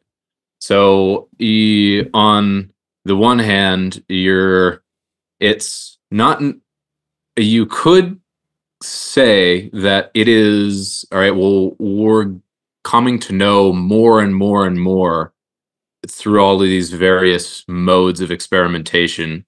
But one of the critical things is in this whole line of thought is that there isn't this sort of Kantian approach to, oh, well, I'm going to have better and better and better approximations of what the world outside of me actually is. So there's this intimate, like the way they conceive of knowing, more or less consciously, depending upon the whole time stream of what we're talking about and who you're talking about, but more or less consciously is recognizing that I'm actually essentially uniting myself with the phenomena outside of me in knowledge. And that knowledge itself is a spiritual activity. That this thinking process, when I think about the world, it's not merely something that occurs in my own mind, but when done properly and going outside of just abstracting the world into a particular thought process, I actually live into the world and the world lives into me. Is that a stream that you're attributing to the Baconians? Or no. The more Goethian one. Okay, because I was like, man, I guess I've like talked to a few scientists who kind of think like that, but I'm like, for the most part, that doesn't seem to. Okay, I got you. Yeah. Well, the entire project of contemporary mainstream science is to be as objective as humanly possible and to remove the experiential viewer from it, which is to say that there is a privileged perspective from which you can look at something and say that it is so. And that's like the whole sum of the project. It's to be able to reach truth. Every time you talk to a scientist, it's like, we're all about truth. We're seeking to understand the truths of the universe. And I'm like, how do you understand the truths of a universe where each time that you stand in a different place, it appears to change? Like, it's interesting too, the word truth has a quantitative legibility to it. Like, it makes a lot of sense in the context of logic gates, if-then statements, right? Mathematics is essentially this a logic, right, of quantitation. It's a quantitative logic, right? So the word truth, true and false, makes a lot of sense there. But when you get to nature and making statements about it, then it's like you're using natural language all of a sudden for the most part, or drawing movies or something, and there's details that are getting left out. So it's not the whole truth. It's just kind of becomes a spin on the truth. It's the instrumentalist truth. Like, we talked about this a little bit, where in the mid 1800s, we can trace the real solidification of industrialization as like, well, this is just what we're going to do now. And as a consequence of that, you have the rise also of what's called scientific management, where right around the turn of the 20th century, it became insanely popular to break down assembly line work into the units of time that it takes to perform a single action, and then to optimize production on the basis of how much time it takes each worker to perform the action on the basis of this idealized time frame. So we start to see this idea that science is a maximalization of some kind of instrumentalized efficiency. Just because even the idea that would be called scientific management tells you that the way that we're thinking about science is all about improving the bottom line, improving metrics, being able to make this next step forward. And so with that entrenchment comes a progressive narrowing of the way that we do our science. We have a couple of paradigms, a couple of veins that are able to be mined, and for a long time they work, right? Like, we continue to see increases in agricultural yield. We continue to see improvements in communication technologies, in medicine. all of these things, every single year that you look, appear to be getting Just better. don't look at the lifespan. And this is what's crazy, is that lifespan has actually been continuously increasing until maybe 2 or 3 years ago. Like, there has never been a time since the mid-1800s that lifespan has not improved or increased until the last 5 years. And so what seems to have happened is that we found a paradigm that worked really well, cemented ourselves into it, forgot this practice of foment, forgot this practice of the different ideas. Expansionism and exploration. Like, Kuhn kind of talks about this a little bit, where he's talking about the idea of scientific revolutions, where you have this period of pre-paradigmatic science where people are just kind of doing stuff and exploring. And this seems very Goethean in practice, where you're looking at color from all of these different perspectives and you're kind of exploring and figuring out what it might mean.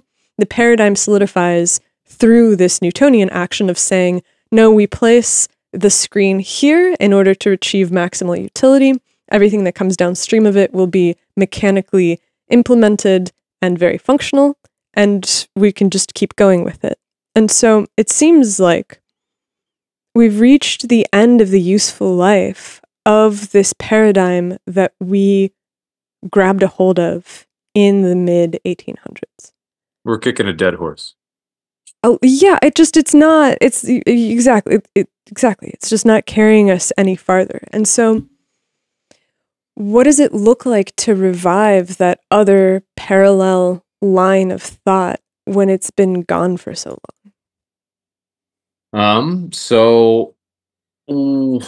I don't necessarily think it's gone.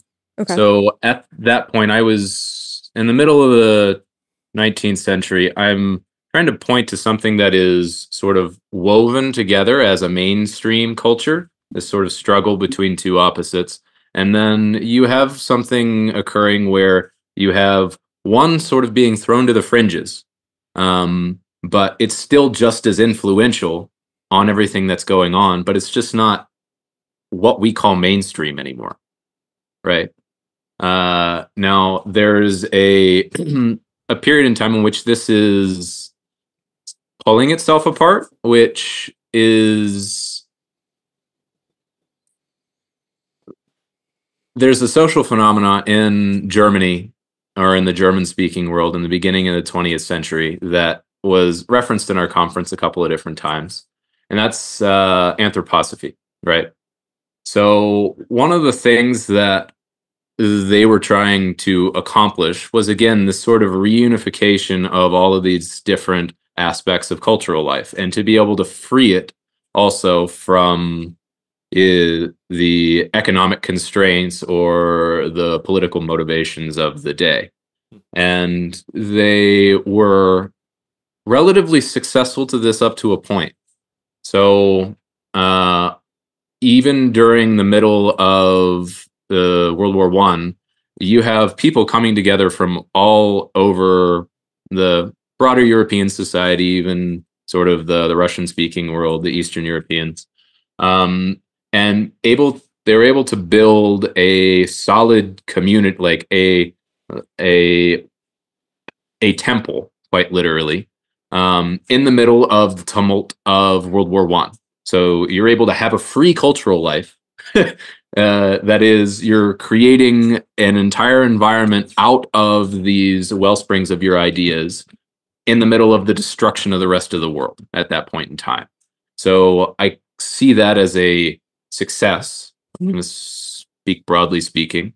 But after World War I, this momentum isn't able to carry itself forward more back into mainstream society. So this is something of a fringe movement at that point in time, but it's also front and center enough that some of what's being worked out by Steiner and his contemporaries are almost get implemented as social reconstructive rehabilitations after World War I.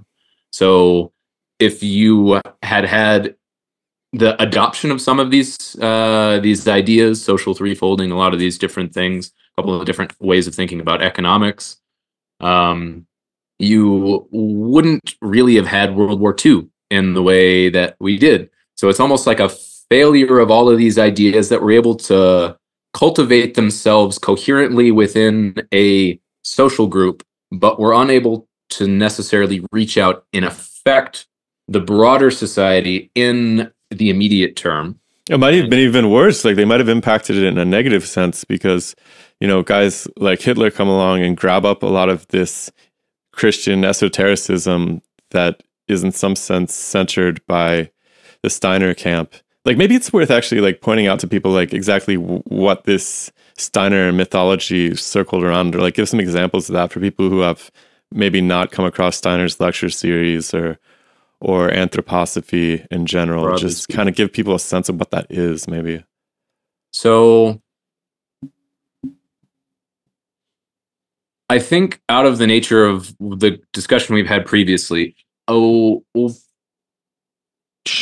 point out how anthroposophy ends up developing out of German idealism. Most people, when they look, if they have some idea of its history, point to its structural relationship to theosophy in the early days.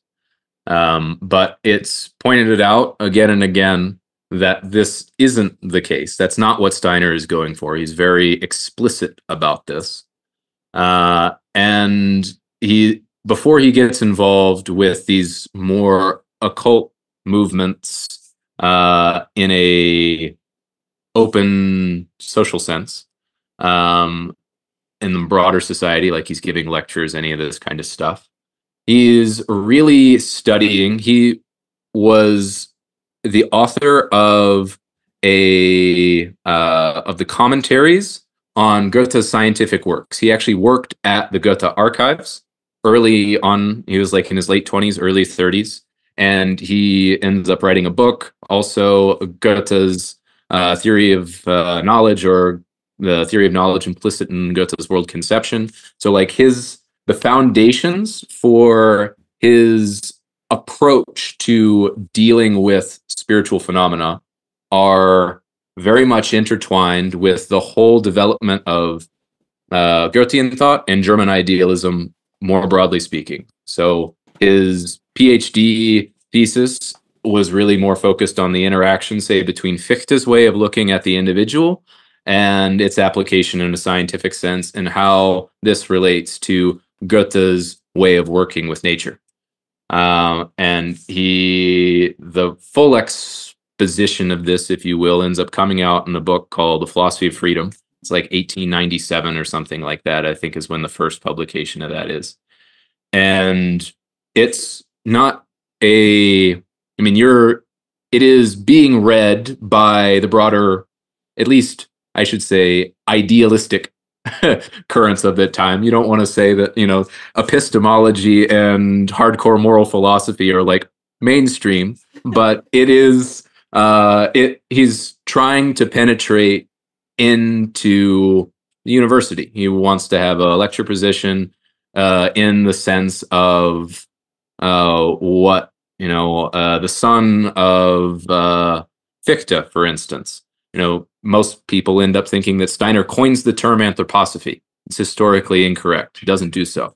This ends up coming out of some people that are quite directly, in even a biological sense, a continuation of German idealism, as the guy who's really thinking out at least what would need to be an anthroposophy is the son of Johann Gottlieb Fichte, right? Like one of the main central German idealists.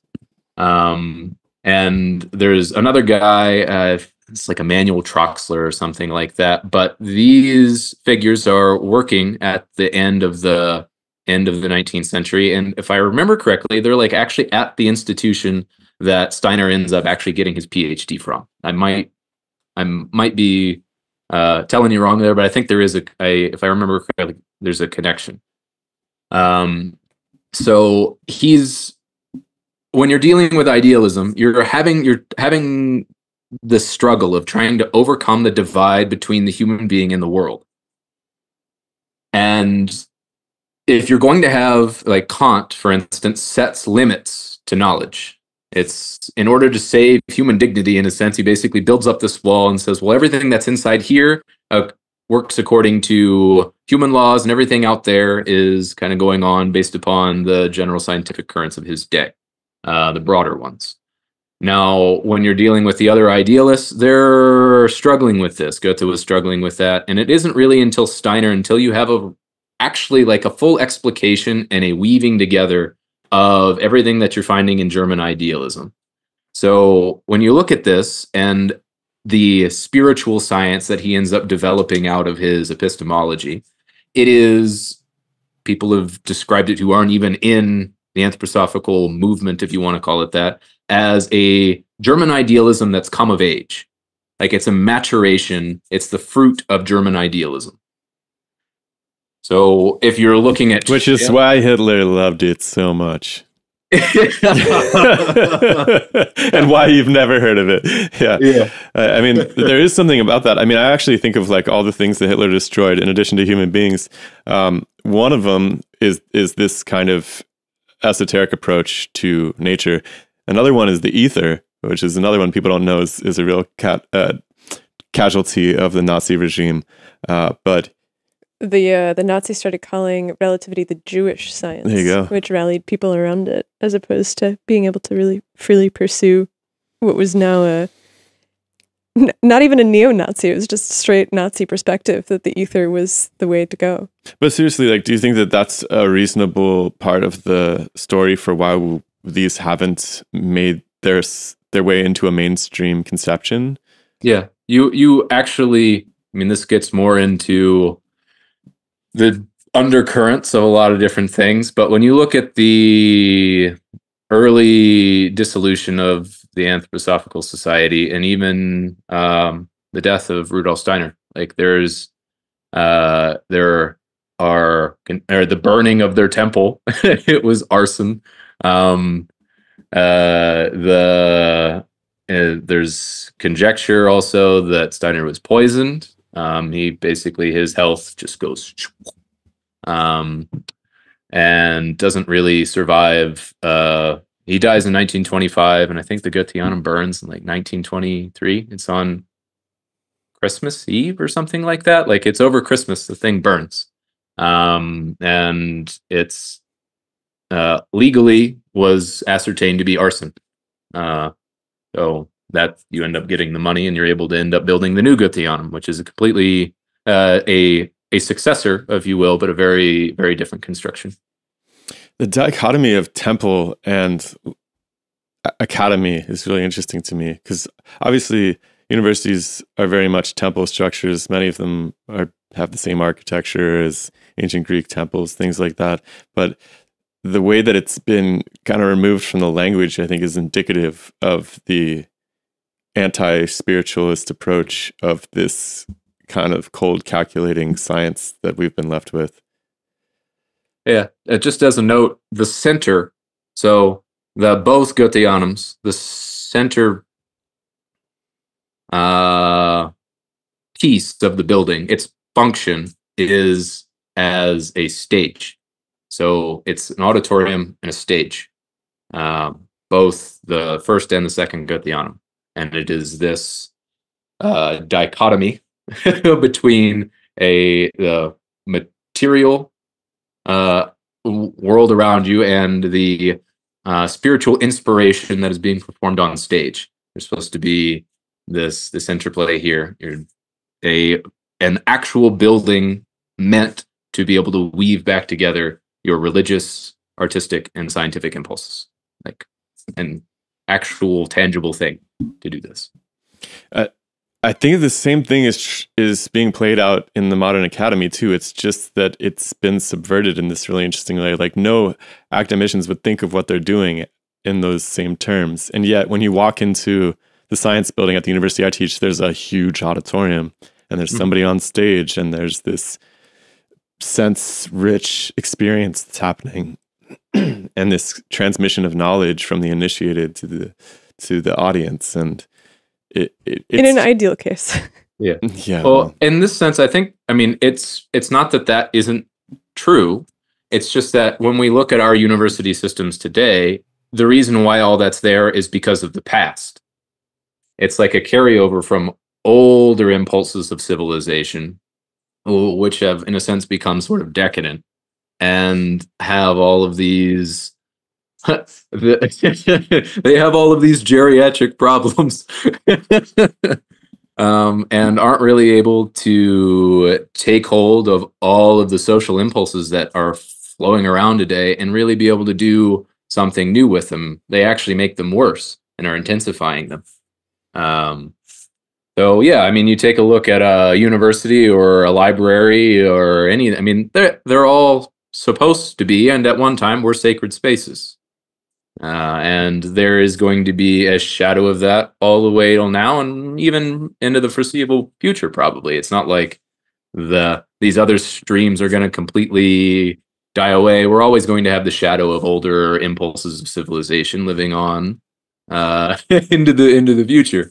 Long past the moment that we've all forgotten how to read, we'll still go to libraries and feel something significant there. Despite the fact that they're mysterious objects that we have no idea what people were trying to do with them. Yeah, it makes me think of like how much of this is the generalized form of institutional decay versus and therefore the necessity of new forms rising up in their stead, versus the fact that there's just two possible pathways to studying nature, and one has taken the back seat for the moment, but could take the front seat later. Like, yeah, I don't think. Yeah, I mean, there are complementary thoughts. I don't think that you can actually, say that this fits in this box and this fits in that box. If I understand idealism correctly, and this is like a really superficial read, but it's basically that there is this, the thing that can be known is only the idea, right? It's the fact kind of that the universe is built out of ideas, and so human perception is central to the entire experience. Is that a fairly simple version of it? Yeah, it's that ideas have, if we're going to set up a dichotomy here, the extreme form of idealism is that ideas are primary, and that matter and all the other phenomena that we end up experiencing arise through the elaboration of active ideals, as opposed to a material point of view, which ends up taking matter as primary. And through the course of time, you end up having the elaboration of different material forms, which give rise to life, then give rise to psychic phenomena or organisms capable of psychic phenomena. And then we end up having human beings or some other form of life, which is able to then reflect upon this entire process. So it's like you, in Kant, for instance, you have both of these streams kind of coming together, and he's trying to figure out a way how both can be there, because obviously you can't really reduce mind to matter. And we'll get into a paper, I hope, before the end of this that actually like has that as its primary theme. But with Kant, which is arguably like the first idealist, right? Kicks off German idealism. You have this thought process where, okay, I have the world around me. It has all its qualities, like colors, all this different stuff. And I end up coming to recognize through reflection that the thing out there what I call out there that I see isn't really out there. It's in me. That in front of me is my world picture, right? That if I end up thinking through all of the things that we know through science, that, all right, I have an image in me, but how this image arises in me comes from the light, either from the sun or from a lamp or something, hits the object, it ends up refracting off of it and ends up coming into the eye.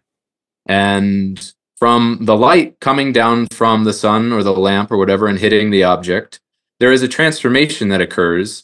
That there is now the nature of the light has changed because it's hit something, and then it enters my eye, it changes again, and then it ends up touching on some sort of sensorium, which ends up changing again, and thereupon I end up viewing what I call the table or whatever other object it is. And there's so many transformations occurring between the light and the arising of the image of the table in my mind, that how do I know that what I experience as the table is actually how the table is in itself? It's like, that's the thing in itself idea. How do I bridge this gap between myself and the world outside of me, right? This has always kind of struck me as a little defeatist, though. Like, whenever I talk to these idealists, I just feel like they're kind of throwing their hands up, like it isn't a knowable place as a result of this, or it actually like tends towards this simulationist theory of existence at some point as well, which seems like deeply impractical to me. Like, even if it was true, it just seems like not useful. Especially idealism. Go ahead. Oh, go ahead. Well, I was just going to say that especially a lot of the contemporary idealists, like I'm thinking about Bernardo Kastrup or, say, even Don Hoffman to some degree. You read my mind, yeah. Where there's this sense that something, if you talk to them for long enough, you do get to the point where they agree that something must be out there that is generating the thing, right? Like, there is a table. We can agree on that. We perhaps cannot see the table in all of its delicate intricacies, but we see some portion of it. And they're kind of like, well, we'll never really know what the table actually is. I think that that's what you're referring to. Even though they know that that they can't cling so tightly to their perspective of the world, that they claim that there is no such thing as the table in and of itself. Like, or there's no explanation available. Like the table is kind of not a great example because none of us are debating about what a table is or something, and it's a physical object, but maybe an idea, like a phenomenon, an explanation for a phenomenon, like light, for instance, or gravity. It's like, it seems like that philosophy tends towards, well, we just can't know, and I'm deeply suspicious of that tendency. And it seems there's also the other thought. So to complement this, to just kind of give an inclination in this direction, like, say, a thought experiment. What if you change the senses of the organism that's doing the observing?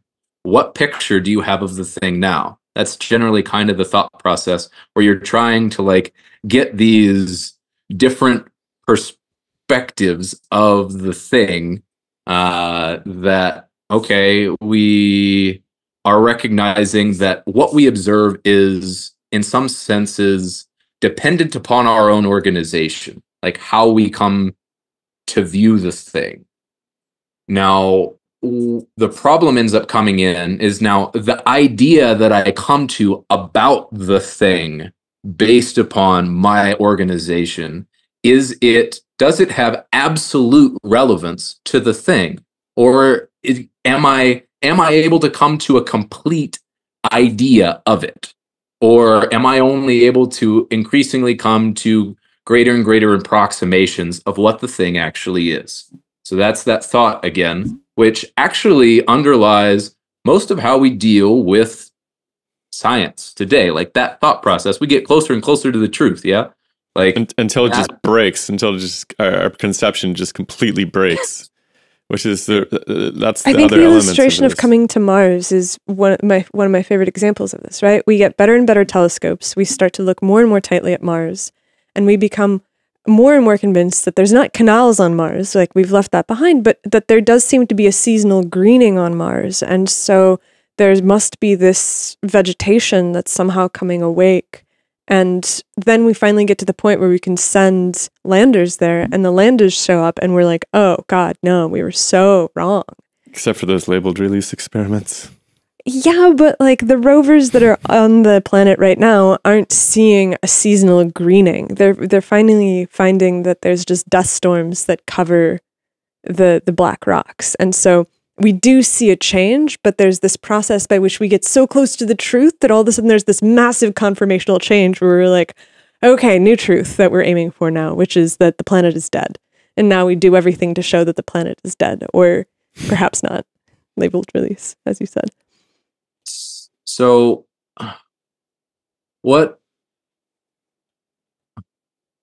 because we just went all the way to the stars. And maybe, I mean, it's kind of important, right? That in an idealist world, the celestial laws like are real things, right?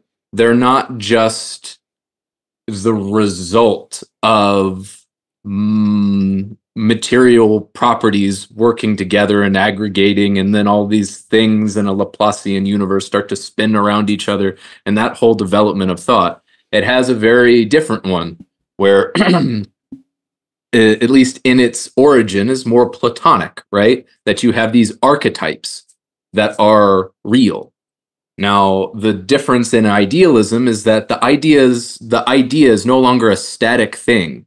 Like with Hegel or in Goethe, you have this idea of like the phenomenon, like the primordial phenomena, but it's protean in nature. Like it's constantly changing and morphing. And the idea ends up being able to, in this morphic capacity, to be able to give rise to actual forms that you see, so that there is a unity between the form that you see and the form that you think, for these things to be able to come together and be an identity, like to be the same thing, not just a reflection of the thing in your mind.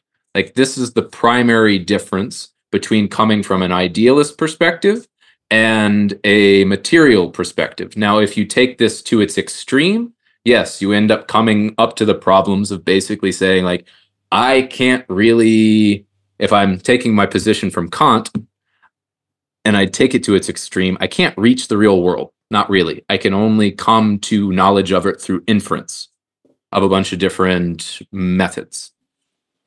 Now, this isn't really, say, what the main idealists like Fichte, Hegel, or Schelling would really be on about. They're not advocating for an illusionism that they're actually saying, like, no, I can get to the heart of reality. It can arise in me as a complete thing that isn't just an approximation, that the idea is real. And it is not just a representation of the thing, but it is actually the law which gives the thing the form and makes it be what it is, right? So this is this main difference in approach. And what isn't really accomplished with any degree of, if I'm going to put it in philosophical terms, you're looking for the unification of the subject and the object. Right? It's like, how do you bridge this divide? How do you bridge the divide between spirit and matter, soul and matter, from a subject and object, the thing out there and my experience in here? And what Steiner ends up doing in his philosophy of freedom is very interesting in that there almost isn't really a new idea there. It's just a different way of being able to, it's a different reflection on the cognitive activities that you would be engaged in if you were doing a Goetheanistic type science, or if you were doing Hegelian type logic of the becoming of things, or if you were reflecting upon the identity of yourself, like the actual spiritual essence of you in a Fichtean sense, or if you're looking at the development of the world and culture and the interrelationship between myth and reality in a historical sense, like Schelling. Like all of this is brought together in a coherent way to be able to say that when I reflect on my own thinking, I can have a very objective set of laws that I'm observing. I don't take at the outset this assumption, like Kant does, of this whole line of scientific development and say that the world is my mental picture, quote, that the what is in me is actually in me. He says, no. What is actually occurring is that the thinking process, there's this whole line of thought that I've produced this wall between me and the world. And this wall isn't real. Not really. It's in some sense an illusion. That when I am able to take my own thought as an object of my observation, that the subject and object are here, united. It is at this point when I am able to observe my own thinking process as a real reality, and I'm able to elaborate its laws through my own thinking process, that I have this certain point that Descartes was actually seeking for. That it's from here that I can actually be the producer of the activity of knowing. Like the thing that for nature is already given to me in my own conscious process, I am actually the producer of it. I don't have to assume anything because I know everything about, at least from the inside, how the thought is produced. And it's then from that point that when you start to begin to think into scientific directions, into the outside world, that there's no longer this divide. Like how I feel as a whole totality, my own will impulses, my thought impulses, and my feeling impulses are all woven together as one whole reality. So that this, if you call it the artistic inspiration that you might experience when you're looking at a tree or a flower or something like this, is completely and intimately united with what the flower is. It's my thought of it, and my aesthetic appreciation of it isn't some addendum. It's actually it is completely interwoven into the fact that that flower is there.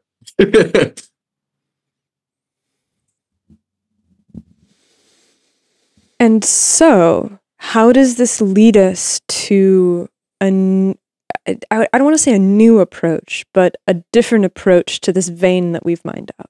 Because I think that we've reached the place where Steiner has emerged. He's offered a more integrated perspective on nature than, say, Kant does, where there's the separation. Now Steiner's saying, no, there's no separation. There is this entwinement of the self with nature, which in some ways is very divine, right? Like, it's hard for me to not see the divinity of the universe come out of this, because the way that we even talk about Darwinian evolution, it's like natural selection is this external force that acts upon us, that produces these changes. And the conversation of, well, what does the fish want? Or what does the chimp want? Or what does the dinosaur want as it's driven forward through time isn't considered, or even really a possibility. It's not even a glimmer of possibility. Like, will is so far removed from the picture that nobody's even thinking about it. And it creates all these confusions, right? So it's like Shiloh was saying with Kant, if you separate the thing in itself from your experience of the thing, there's this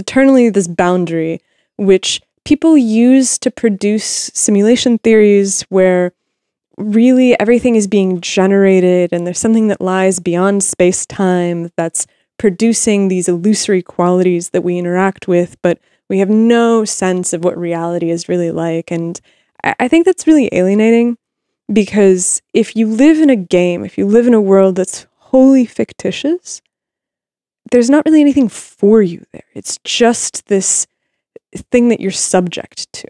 But if the alternative is that you actually have a will and a desire, and that shapes you, and the way that the world interacts with you to create the will and the desire is meaningful and significant, then you have a way of looking at the world where it's like, okay, understanding yourself and understanding your taste and understanding what culture really is. And how broad is it across the biological and astrophysical community kingdoms? I don't know, for lack of a better word. Like how much does culture present itself in places we would not be expecting it to?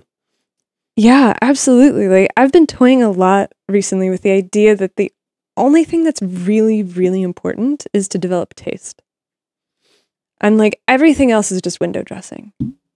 Because that ultimately is at the heart of the knowledge that we seek, the goods that we produce, the ideas that we find valuable, the movies that we think are interesting.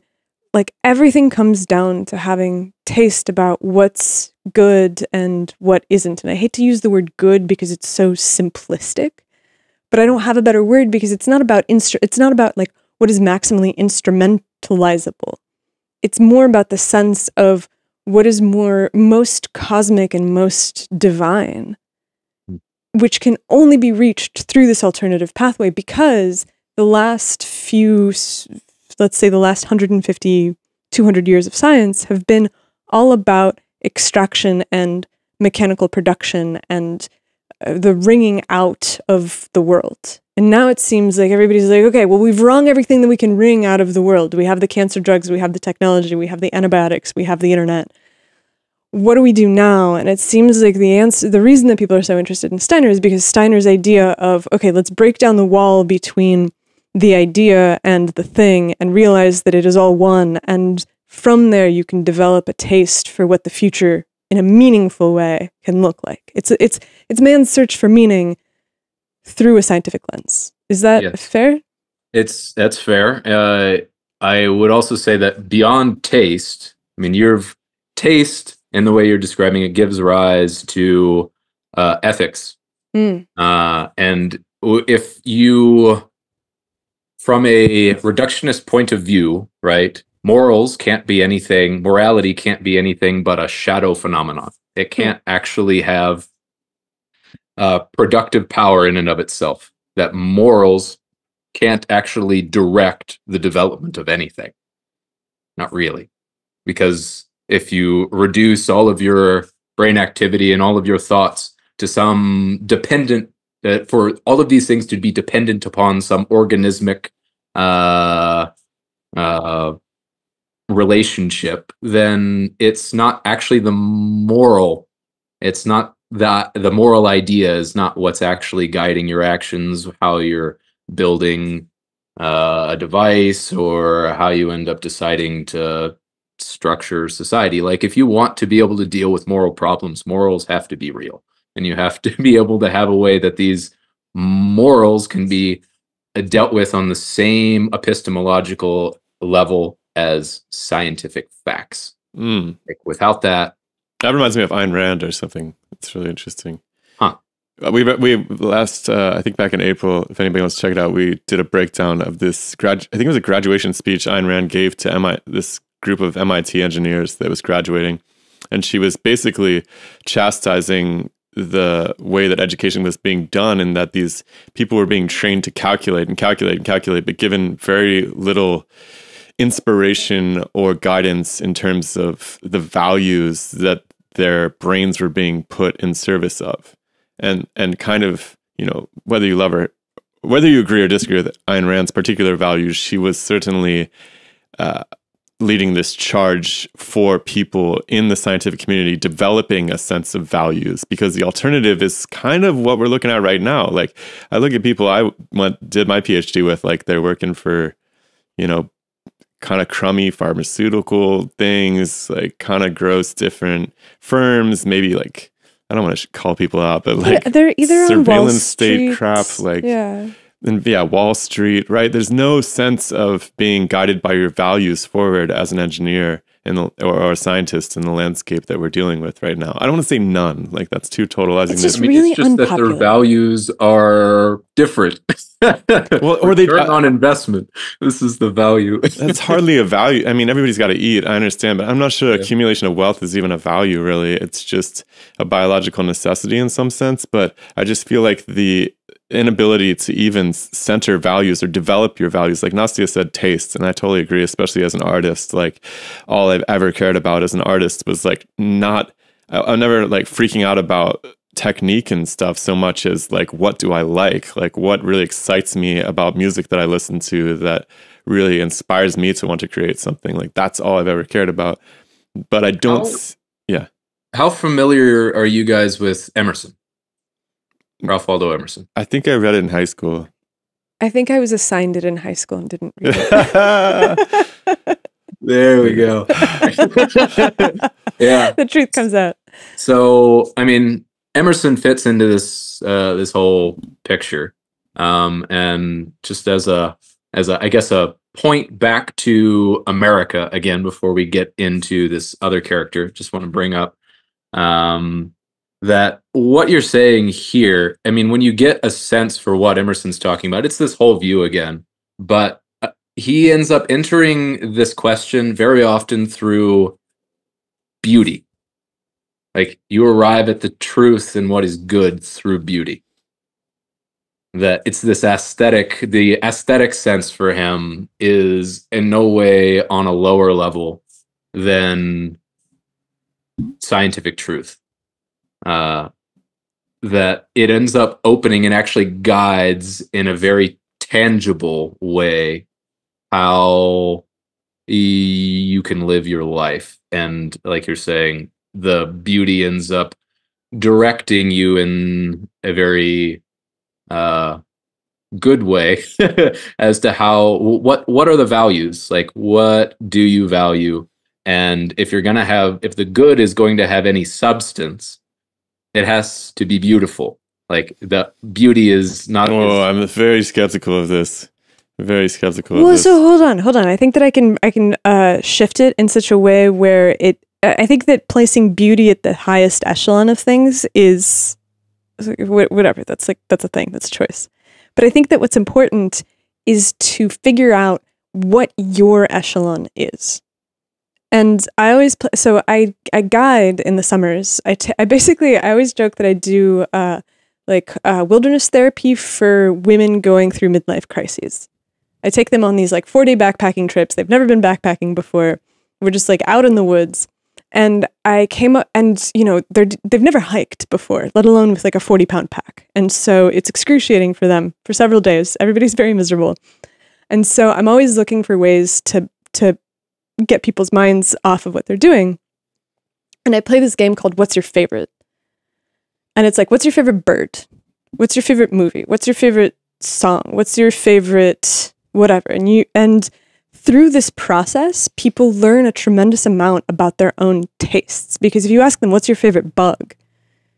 They think about it and they come up with a bug, and then you're like, well, why is that your favorite? And all of a sudden they're developing themselves the sense of oh, well, this is actually what I like and why I like it.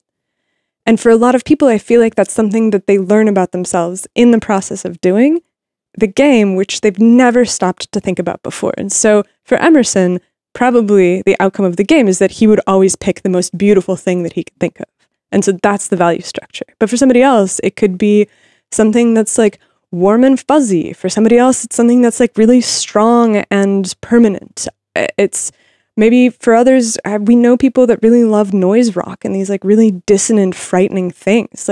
So that's the difference between taste and beauty, right? Is that taste is something personal, but from an ideal point of view, beauty is something that's real. It transcends individual taste. And the scary thing about beauty is that it can lead us astray in science, right? So if you think about the Ptolemaic system and the obsession with the beauty of the circles, right? You can very accurately reproduce the motions of the cosmos using these epicycles and so forth, right? But it's completely wrong. And of course, we have this obsession with beauty and equations as well today when it comes to mathematical physics. I don't know who got this started, but this idea, there's some famous physicist who makes the quote that not only the key to being guided towards an accurate picture of physics is simplicity and beauty. And it kind of goes back to this medieval idea that God wouldn't do something clunky, right? And So, yeah. I would actually use that in itself. If you're looking at the Ptolemaic view of the universe, it's computational. It's computationally not as beautiful, right? You have But the perfect circle, the perfect circle, the perfect shape. It might be geometrically beautiful. Have you seen those those trochoidals? Yeah. Yeah, you've had somebody on here that is able to simplify this ancient view, be able to take the astronomical system of Tycho Brahe, and then basically remove all of your epicycles. And he's able to conceive of the things in terms of perfect circles. Now, the actual planetary motions that we observe obviously aren't perfect circles. You have all of these, like he says, trochoidal loops that you end up having. But one of the interesting things about circles is Like if you're going from a circle, you can calculate it and be able to give its definition from the center point to a radius, all the way around. Now you go from a circle, you end up going to something of an ellipse. Now you have to have these two factors. You're adding, you have an addition factor. It's not just a center point. You end up going to your hyperbola, and you're now in a subtractive mode. Now you end up going to another geometric form, which was really crucial for the development of astronomy, the Cassini curve, right? You end up having a multiplication factor. Now at the tail end again, what happens if you use division? You have a circle again. So you're actually able to take, like, you can simplify it all the way down to a circle, but in a certain sense, you've just simplified when you're looking out there. The reality is actually a bunch of really complicated motions. You can simplify it, give a computational beauty to the thing, but then you actually lose the living beauty, which is, as we alluded to earlier in the conversation, is actually incalculable. It's constantly changing and moving and doing a little bit of this, a little bit of that. So if you end up having just a sliver, if I'm going to make an argument for beauty here, that you can see casts of beauty, but to be able to actually see what is beautiful and unbeautiful, and the way they and how they can bring about a higher beauty, like this is more what he's going at, and that it's this kind of beauty, which is in a sense a unity with the good and the true, the old Platonic ideal of the good, the true, and the beautiful, right? That you aren't able to really, they're all different faces of each other. That if you look at something and it's true, it's also going to be beautiful. And if you look at something that's actually truly beautiful, it's going to be good. And if you look at something that's good, the good is going to also, by necessity, be true and beautiful. Like that's sort of this the circle that you get going in when you think in that way. And yet nature can be quite the opposite of good and beautiful, right? I mean, there's all sorts of gnarly natural processes unfolding, not to mention ragged, complex, and just inelegant processes unfolding. But in that, you end up coming to again the discussion of the good, because how do you end up having something? How do you know what's good without something that's evil? Yes, right. They're not simple questions. I'm just trying to give a little bit of a direction to how these have been dealt with by this whole stream that we've been talking about.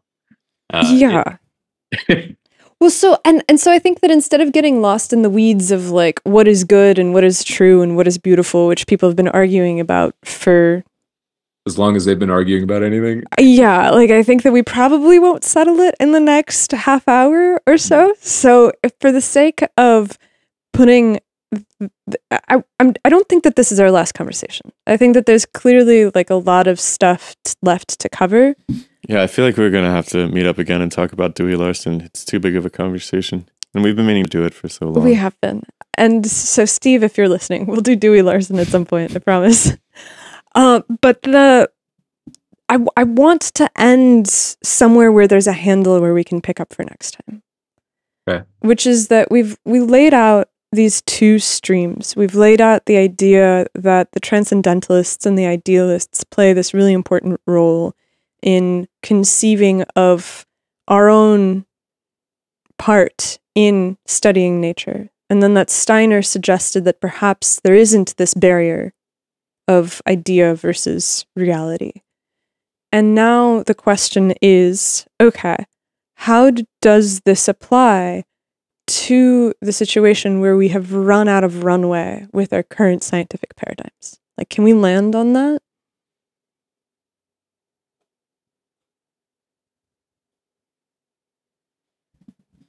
I kind of asked the idiotic question. What does the path forward look like? Is that the question? I think, or like, how do we apply these spirits of the past, these approaches of the past to the future? But I think I asked an idiotic question before, which is like, well, what's wrong with the status quo? And I feel like we kind of talked around that a little bit, but like, what improvements would we like to see? And how are these traditions threads informing that? Mhm. Yeah, I think that's a good question. Okay. That's, I think, really needs more than 30 minutes to be able to do.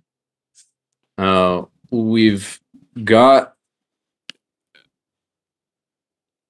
we have talked about and alluded to the general social dynamics, like from the reality of just economic forces and the inertia that they have when they get a hold of scientific development. It drags it along with them. And we have all of these side effects of our medicines, for instance. Like, we have good medicine, but the medicines are poisons at the same time. No. Nothing, yeah, I mean, it's true. Nothing is, there's a friend of mine, he has a statement, nothing is more injurious to health than a really good insurance policy.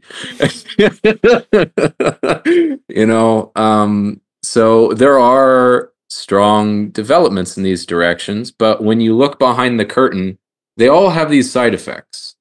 And it's because they don't deal with holes, and that's the problem. Mhm. So if you want a medicine that can deal with the whole human being, you need a science that starts with the whole human being and not with its atomic constituents and its chemical composition and all of this stuff. If you want to deal with an organism, you need to be able to think in terms of organism. If you want to be able to solve psychic traumas, you need to be able to think in terms of soul phenomena and not have to reduce it to some neurological state. If you're going to try to deal with a spiritual ailment, you need to be able to deal with this lack of purpose, if you will, on its own terms, and you can't have proxies. That would be, again, like, why it's necessary, but like in terms of actually giving a concrete direction forward, that was the reason why we had a whole 3-day conference. It's not so easy. It's also interesting how holistic approaches to things often get co-opted or subverted or lose their yeah. It's, you know, when I hear like holistic medicine, it's like on its face that's a brilliant idea, but the way that it plays out in instantiations is often really cringe at the same time. And so it's like it becomes a cult of wellness of some kind, where the people that are involved don't seem to be fundamentally different from the people that are selling pharmaceutical drugs. They just happen to be selling, you know, crystals and healing waters, and so it's coming from a different direction, but it's still just this brazen commercial enterprise, which you're like, well, that doesn't seem very Healy, does it? Yeah. Maybe I can give a concrete example. Sure. So I mentioned a lady to you at the conference, and her name was Lily Kalisko. Now, she ended up taking she was an anthroposophist, one of the early ones, and she took the indications that were given from Steiner as to how to study this relationship of the stars on material substances. And one of the other things that she ends up doing out of this is something which is very important, basically, for really being able to study the potencies of substances. And I use potencies, the homeopathic potencies, right? That's why I'm jumping into this, is that when you get into her work, you begin to realize like what most of the homeopaths are doing. You can show results, right? That there is some effect that's going on. She ends up taking, say, I'll make it general and a little abstract, but say you take a particular substance, particular metal, and you end up potentizing it, right? all the way down to the point where, as far as we're materially concerned, there's nothing in the vial. But this vial, when you take a bunch of wheat plants and you end up watering the wheat plants with these things, you are able to show a marked effect on its growth pattern from germination just to the next couple of, leaflets. She ends up taking a look. It's like, all right, what are the time cycles? How long does it take for it to grow? How big does it grow? She does these in larger batches. And it's like, okay, well, this leaf comes out here and the next leaf comes out at a certain distance. And these things end up going forward and backward. And the whole mass of the plant is actually dependent upon the substance that she's potentized. But the effects are not constant. Now, if you end up potentizing this substance, you end up saying it has a factor of 10 less than a real substance in the vial. You go to a factor of 100, you end up having a complete reversal in the graph. Whereas initially, you would have a stimulation of growth. In another instance, you would have a retardation of growth from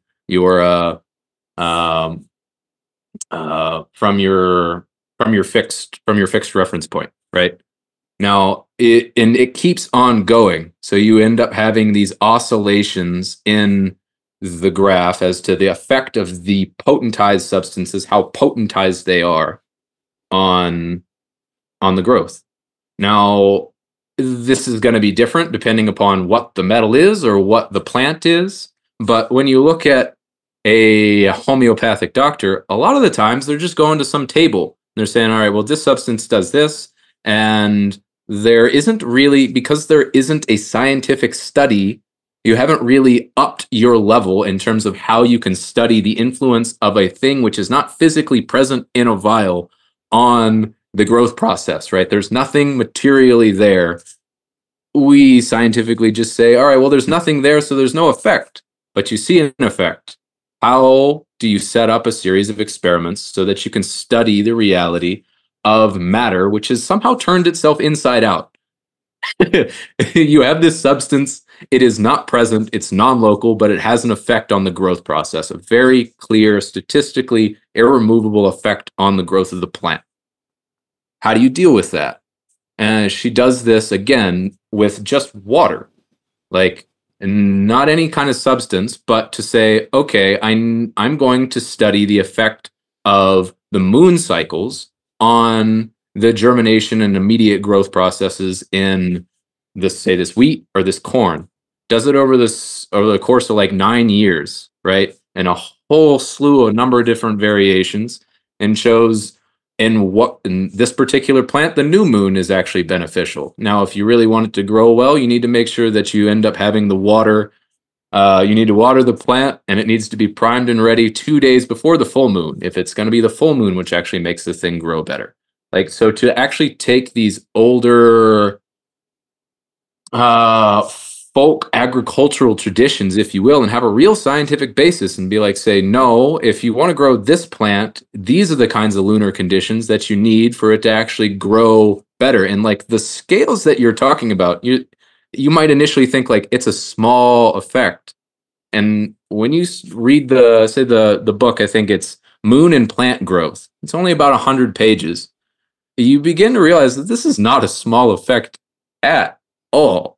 Like, you're dealing with very potent, a very potent effect on life processes. Like the moon and the sun and their relationship to the earth are very. You can study their relationships exactly. It doesn't need to be woo-woo. It can be just as hard of a science, if you will, as just the study of the properties of motion. Like it need not be something that flies off into the stars. You can stay with your feet firmly planted on the ground and study the interrelationships between here and there. And one of the other guys that comes out of this whole movement, his name's Carl Unger. And this kind of gets into the deterioration of the Anthroposophical Society, even both of these characters. So one of the reasons why even in anthroposophical circles you don't deal with Lily Kalisko much is because her and her husband were kicked out of the society in 1935, along with basically all the other scientists and economists. So you end up having, as you're coming up to World War II, the thing kind of disintegrates. This other guy, I think he dies in 1929. He's shot after a lecture that he gives. High stakes. Yeah, I mean, I haven't looked into the circumstances of that very, very closely, but at the very least, it is quite the stroke of fate, if you want to put it that way.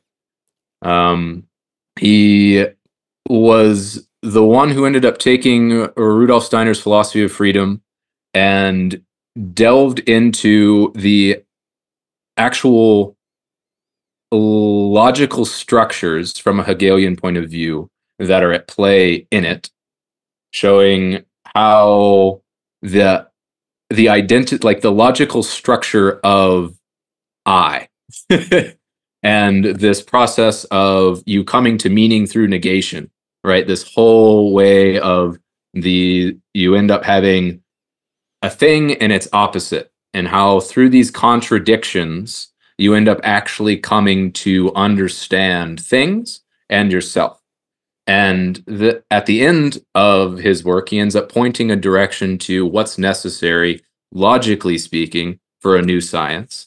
That when you're dealing with most of our science at his time, that you have explicated the spatial relationships very effectively. But what had not been done was actually to be able to develop a science of time, to be able to deal with time and temporal relationships as real things, like have a science of rhythms, if you will. Biology starts to dip its toes in this direction by necessity, and like chronobiology, stuff like this. But to really be able to deal with time on its own terms and not as some quasi-space or just some unreal thing, which is just an illusion produced by the movement of a bunch of particles. But that time being real, which this is a decent sort of stepping point to dealing with the two guys that we didn't really get to yet. One of them was William Henry Sheldon. He was actually he was the head of the Yale philosophy department for many, many years. So it's kind of strange that you don't really know about him.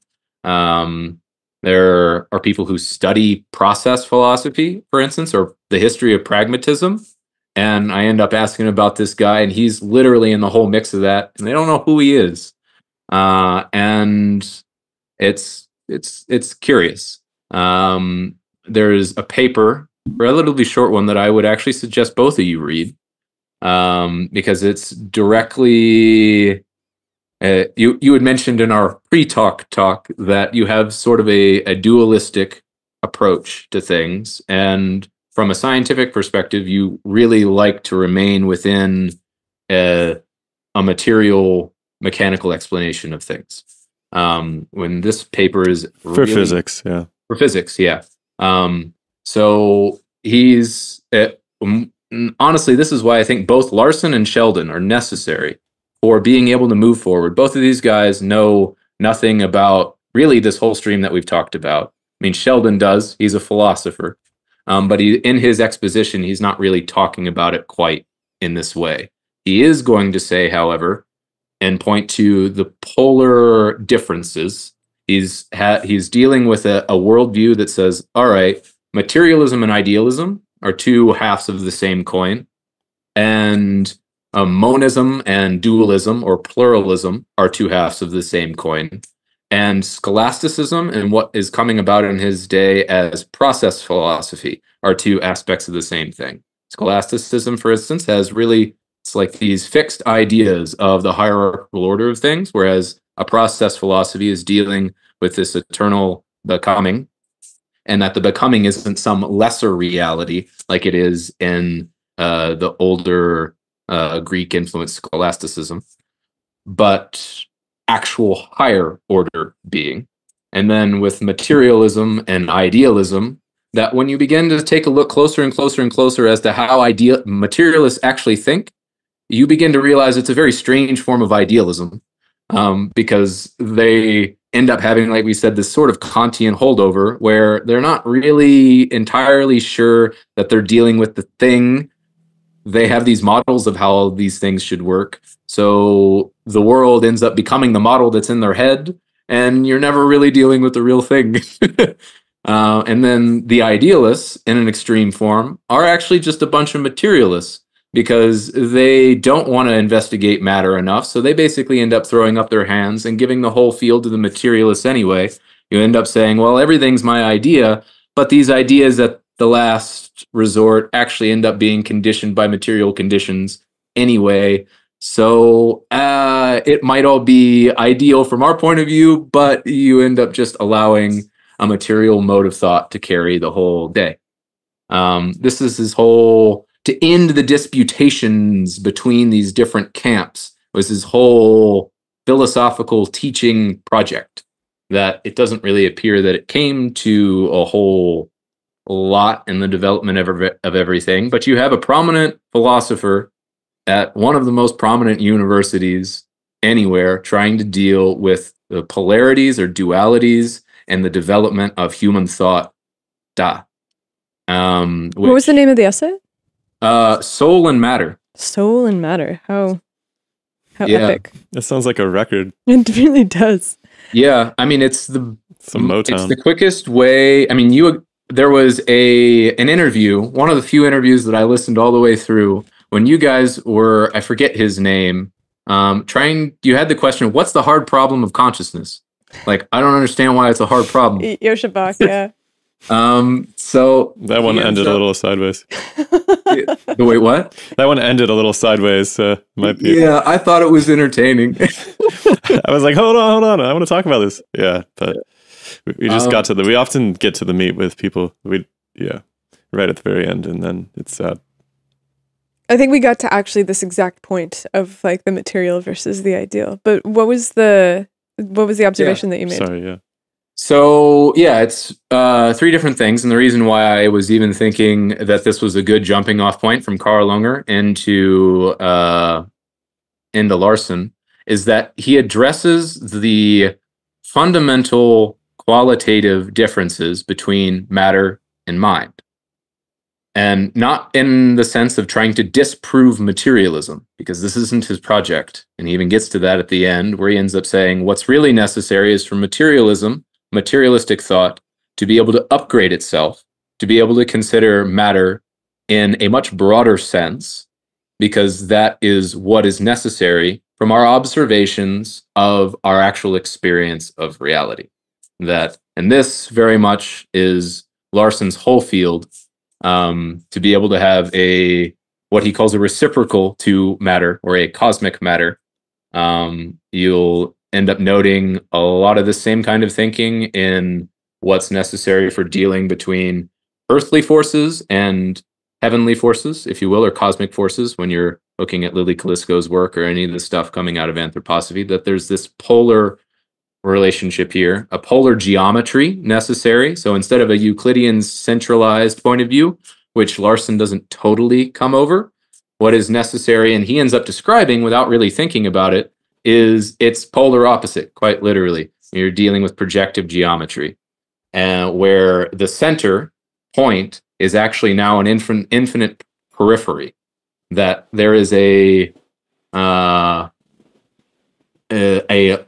even though they're opposites, a logical identity, how you can switch from a center to an infinite periphery and you can still remain coherent in the transformation between this geometric shape or thing, and it's turning it completely inside out, and where its center is now non-local, right? So That will require some unpacking. It will require some yeah. unpacking. I'm giving just some indications for a future discussion in that line. Like this was where I was hoping to end with being able to go from Sheldon's essay on soul and matter, where he ends up pointing out, all right, the point of my experience of memory is incongruent with how we observe matter to operate. You can't ever have material relationships which are a past event. You can only have present events. And our experience of memory is basically something where, regardless of whatever you want to say about its neurological correlates, that the actual experience of pastness, the fact that a past event can be present at all in the mind and to be aware that it is past, is incompatible with a normal material point of view. So in terms of space, you have mind and matter being incompatible, at least on this point.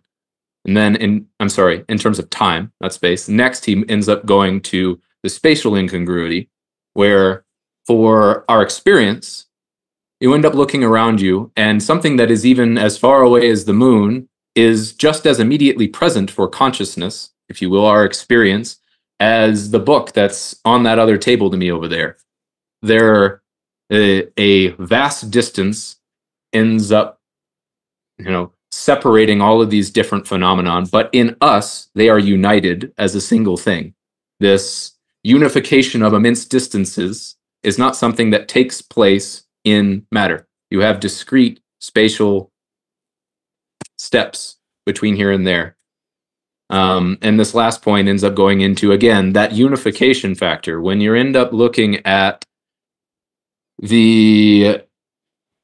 our experience of what we call qualities, like a color or something like that, what reaches us from the outside from a material point of view is a succession of things, a succession of events.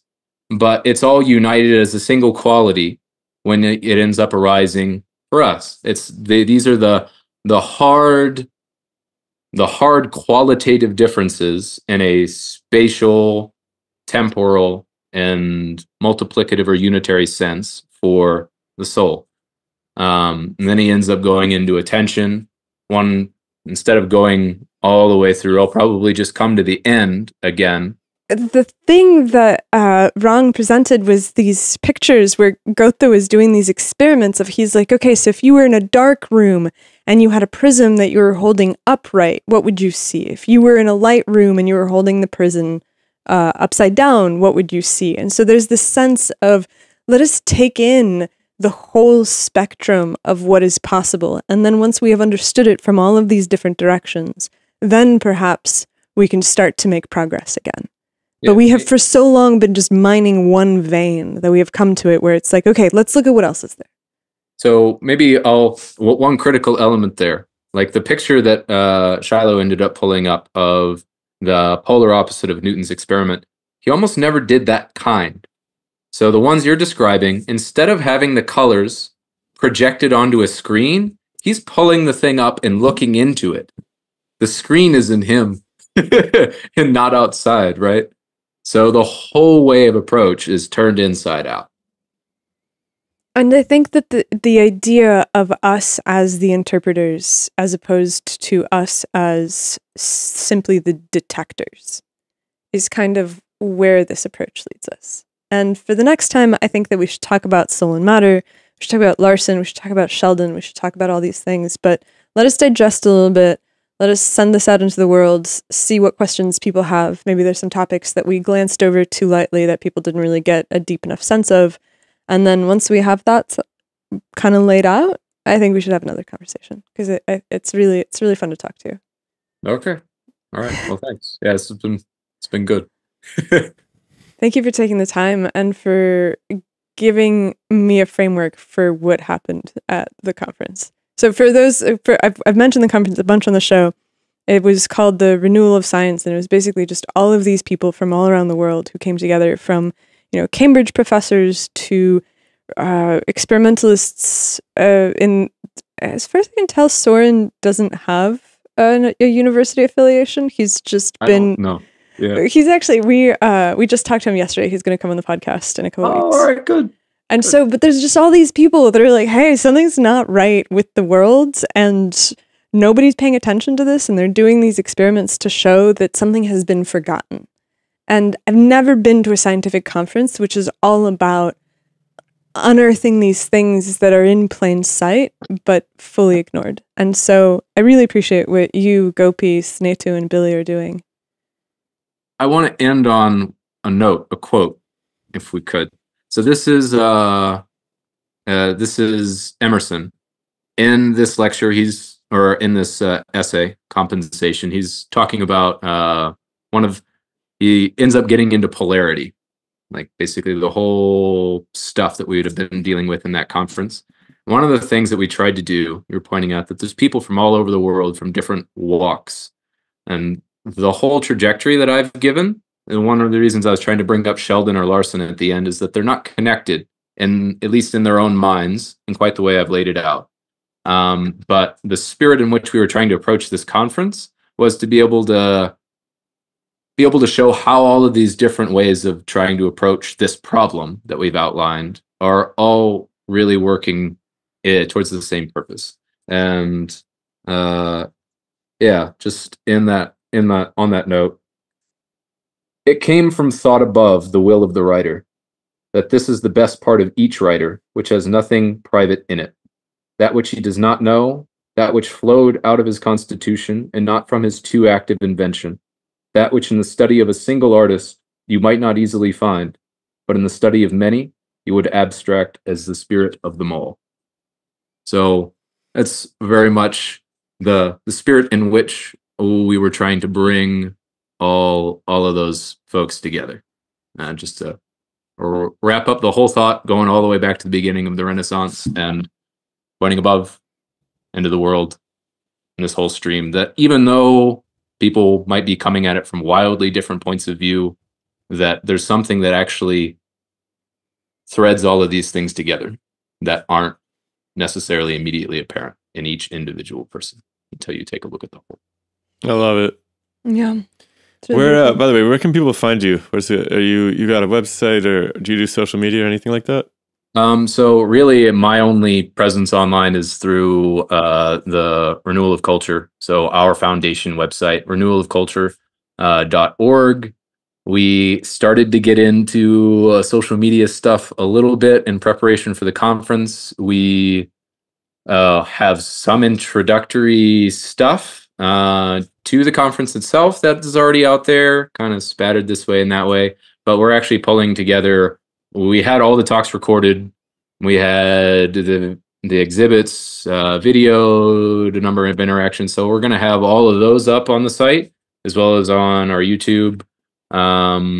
Hopefully sometime in the very near future, as well as some of the steps forward that we were taking out of that whole endeavor. So that's to be determined. I mean, we have a solid idea, but we haven't that platform hasn't been built yet. You were also talking about the need for patronage. Do you guys have a platform where you're looking for patrons of some kind? Well, I mean, we've got donate links on the site, but that's really it. We don't have a Patreon page or anything like that. So I think we've got PayPal. I think we've got Venmo. And if you want to give millions of dollars, it's a nonprofit, right? So you can get a tax break. 501c3. No, quite. Yeah. If you have large sums of money and you don't want the government to get them, please consider. You never know. We've had people tell us they want to give us a lot of money, and then we mention that we're not a nonprofit, and they're like, "Oh, okay." Yeah. Tax deductible. Another thing maybe to note is that the board is unable to be with some nonprofits, and especially a lot of the larger foundations, right? The salaries for these people are very large, in the hundreds of thousands, if not more. So they rake in a lot of money, and then the people managing it make a lot of money. Based upon how we're structured, we can't get paid. So it's all volunteer. It's about us. What that is.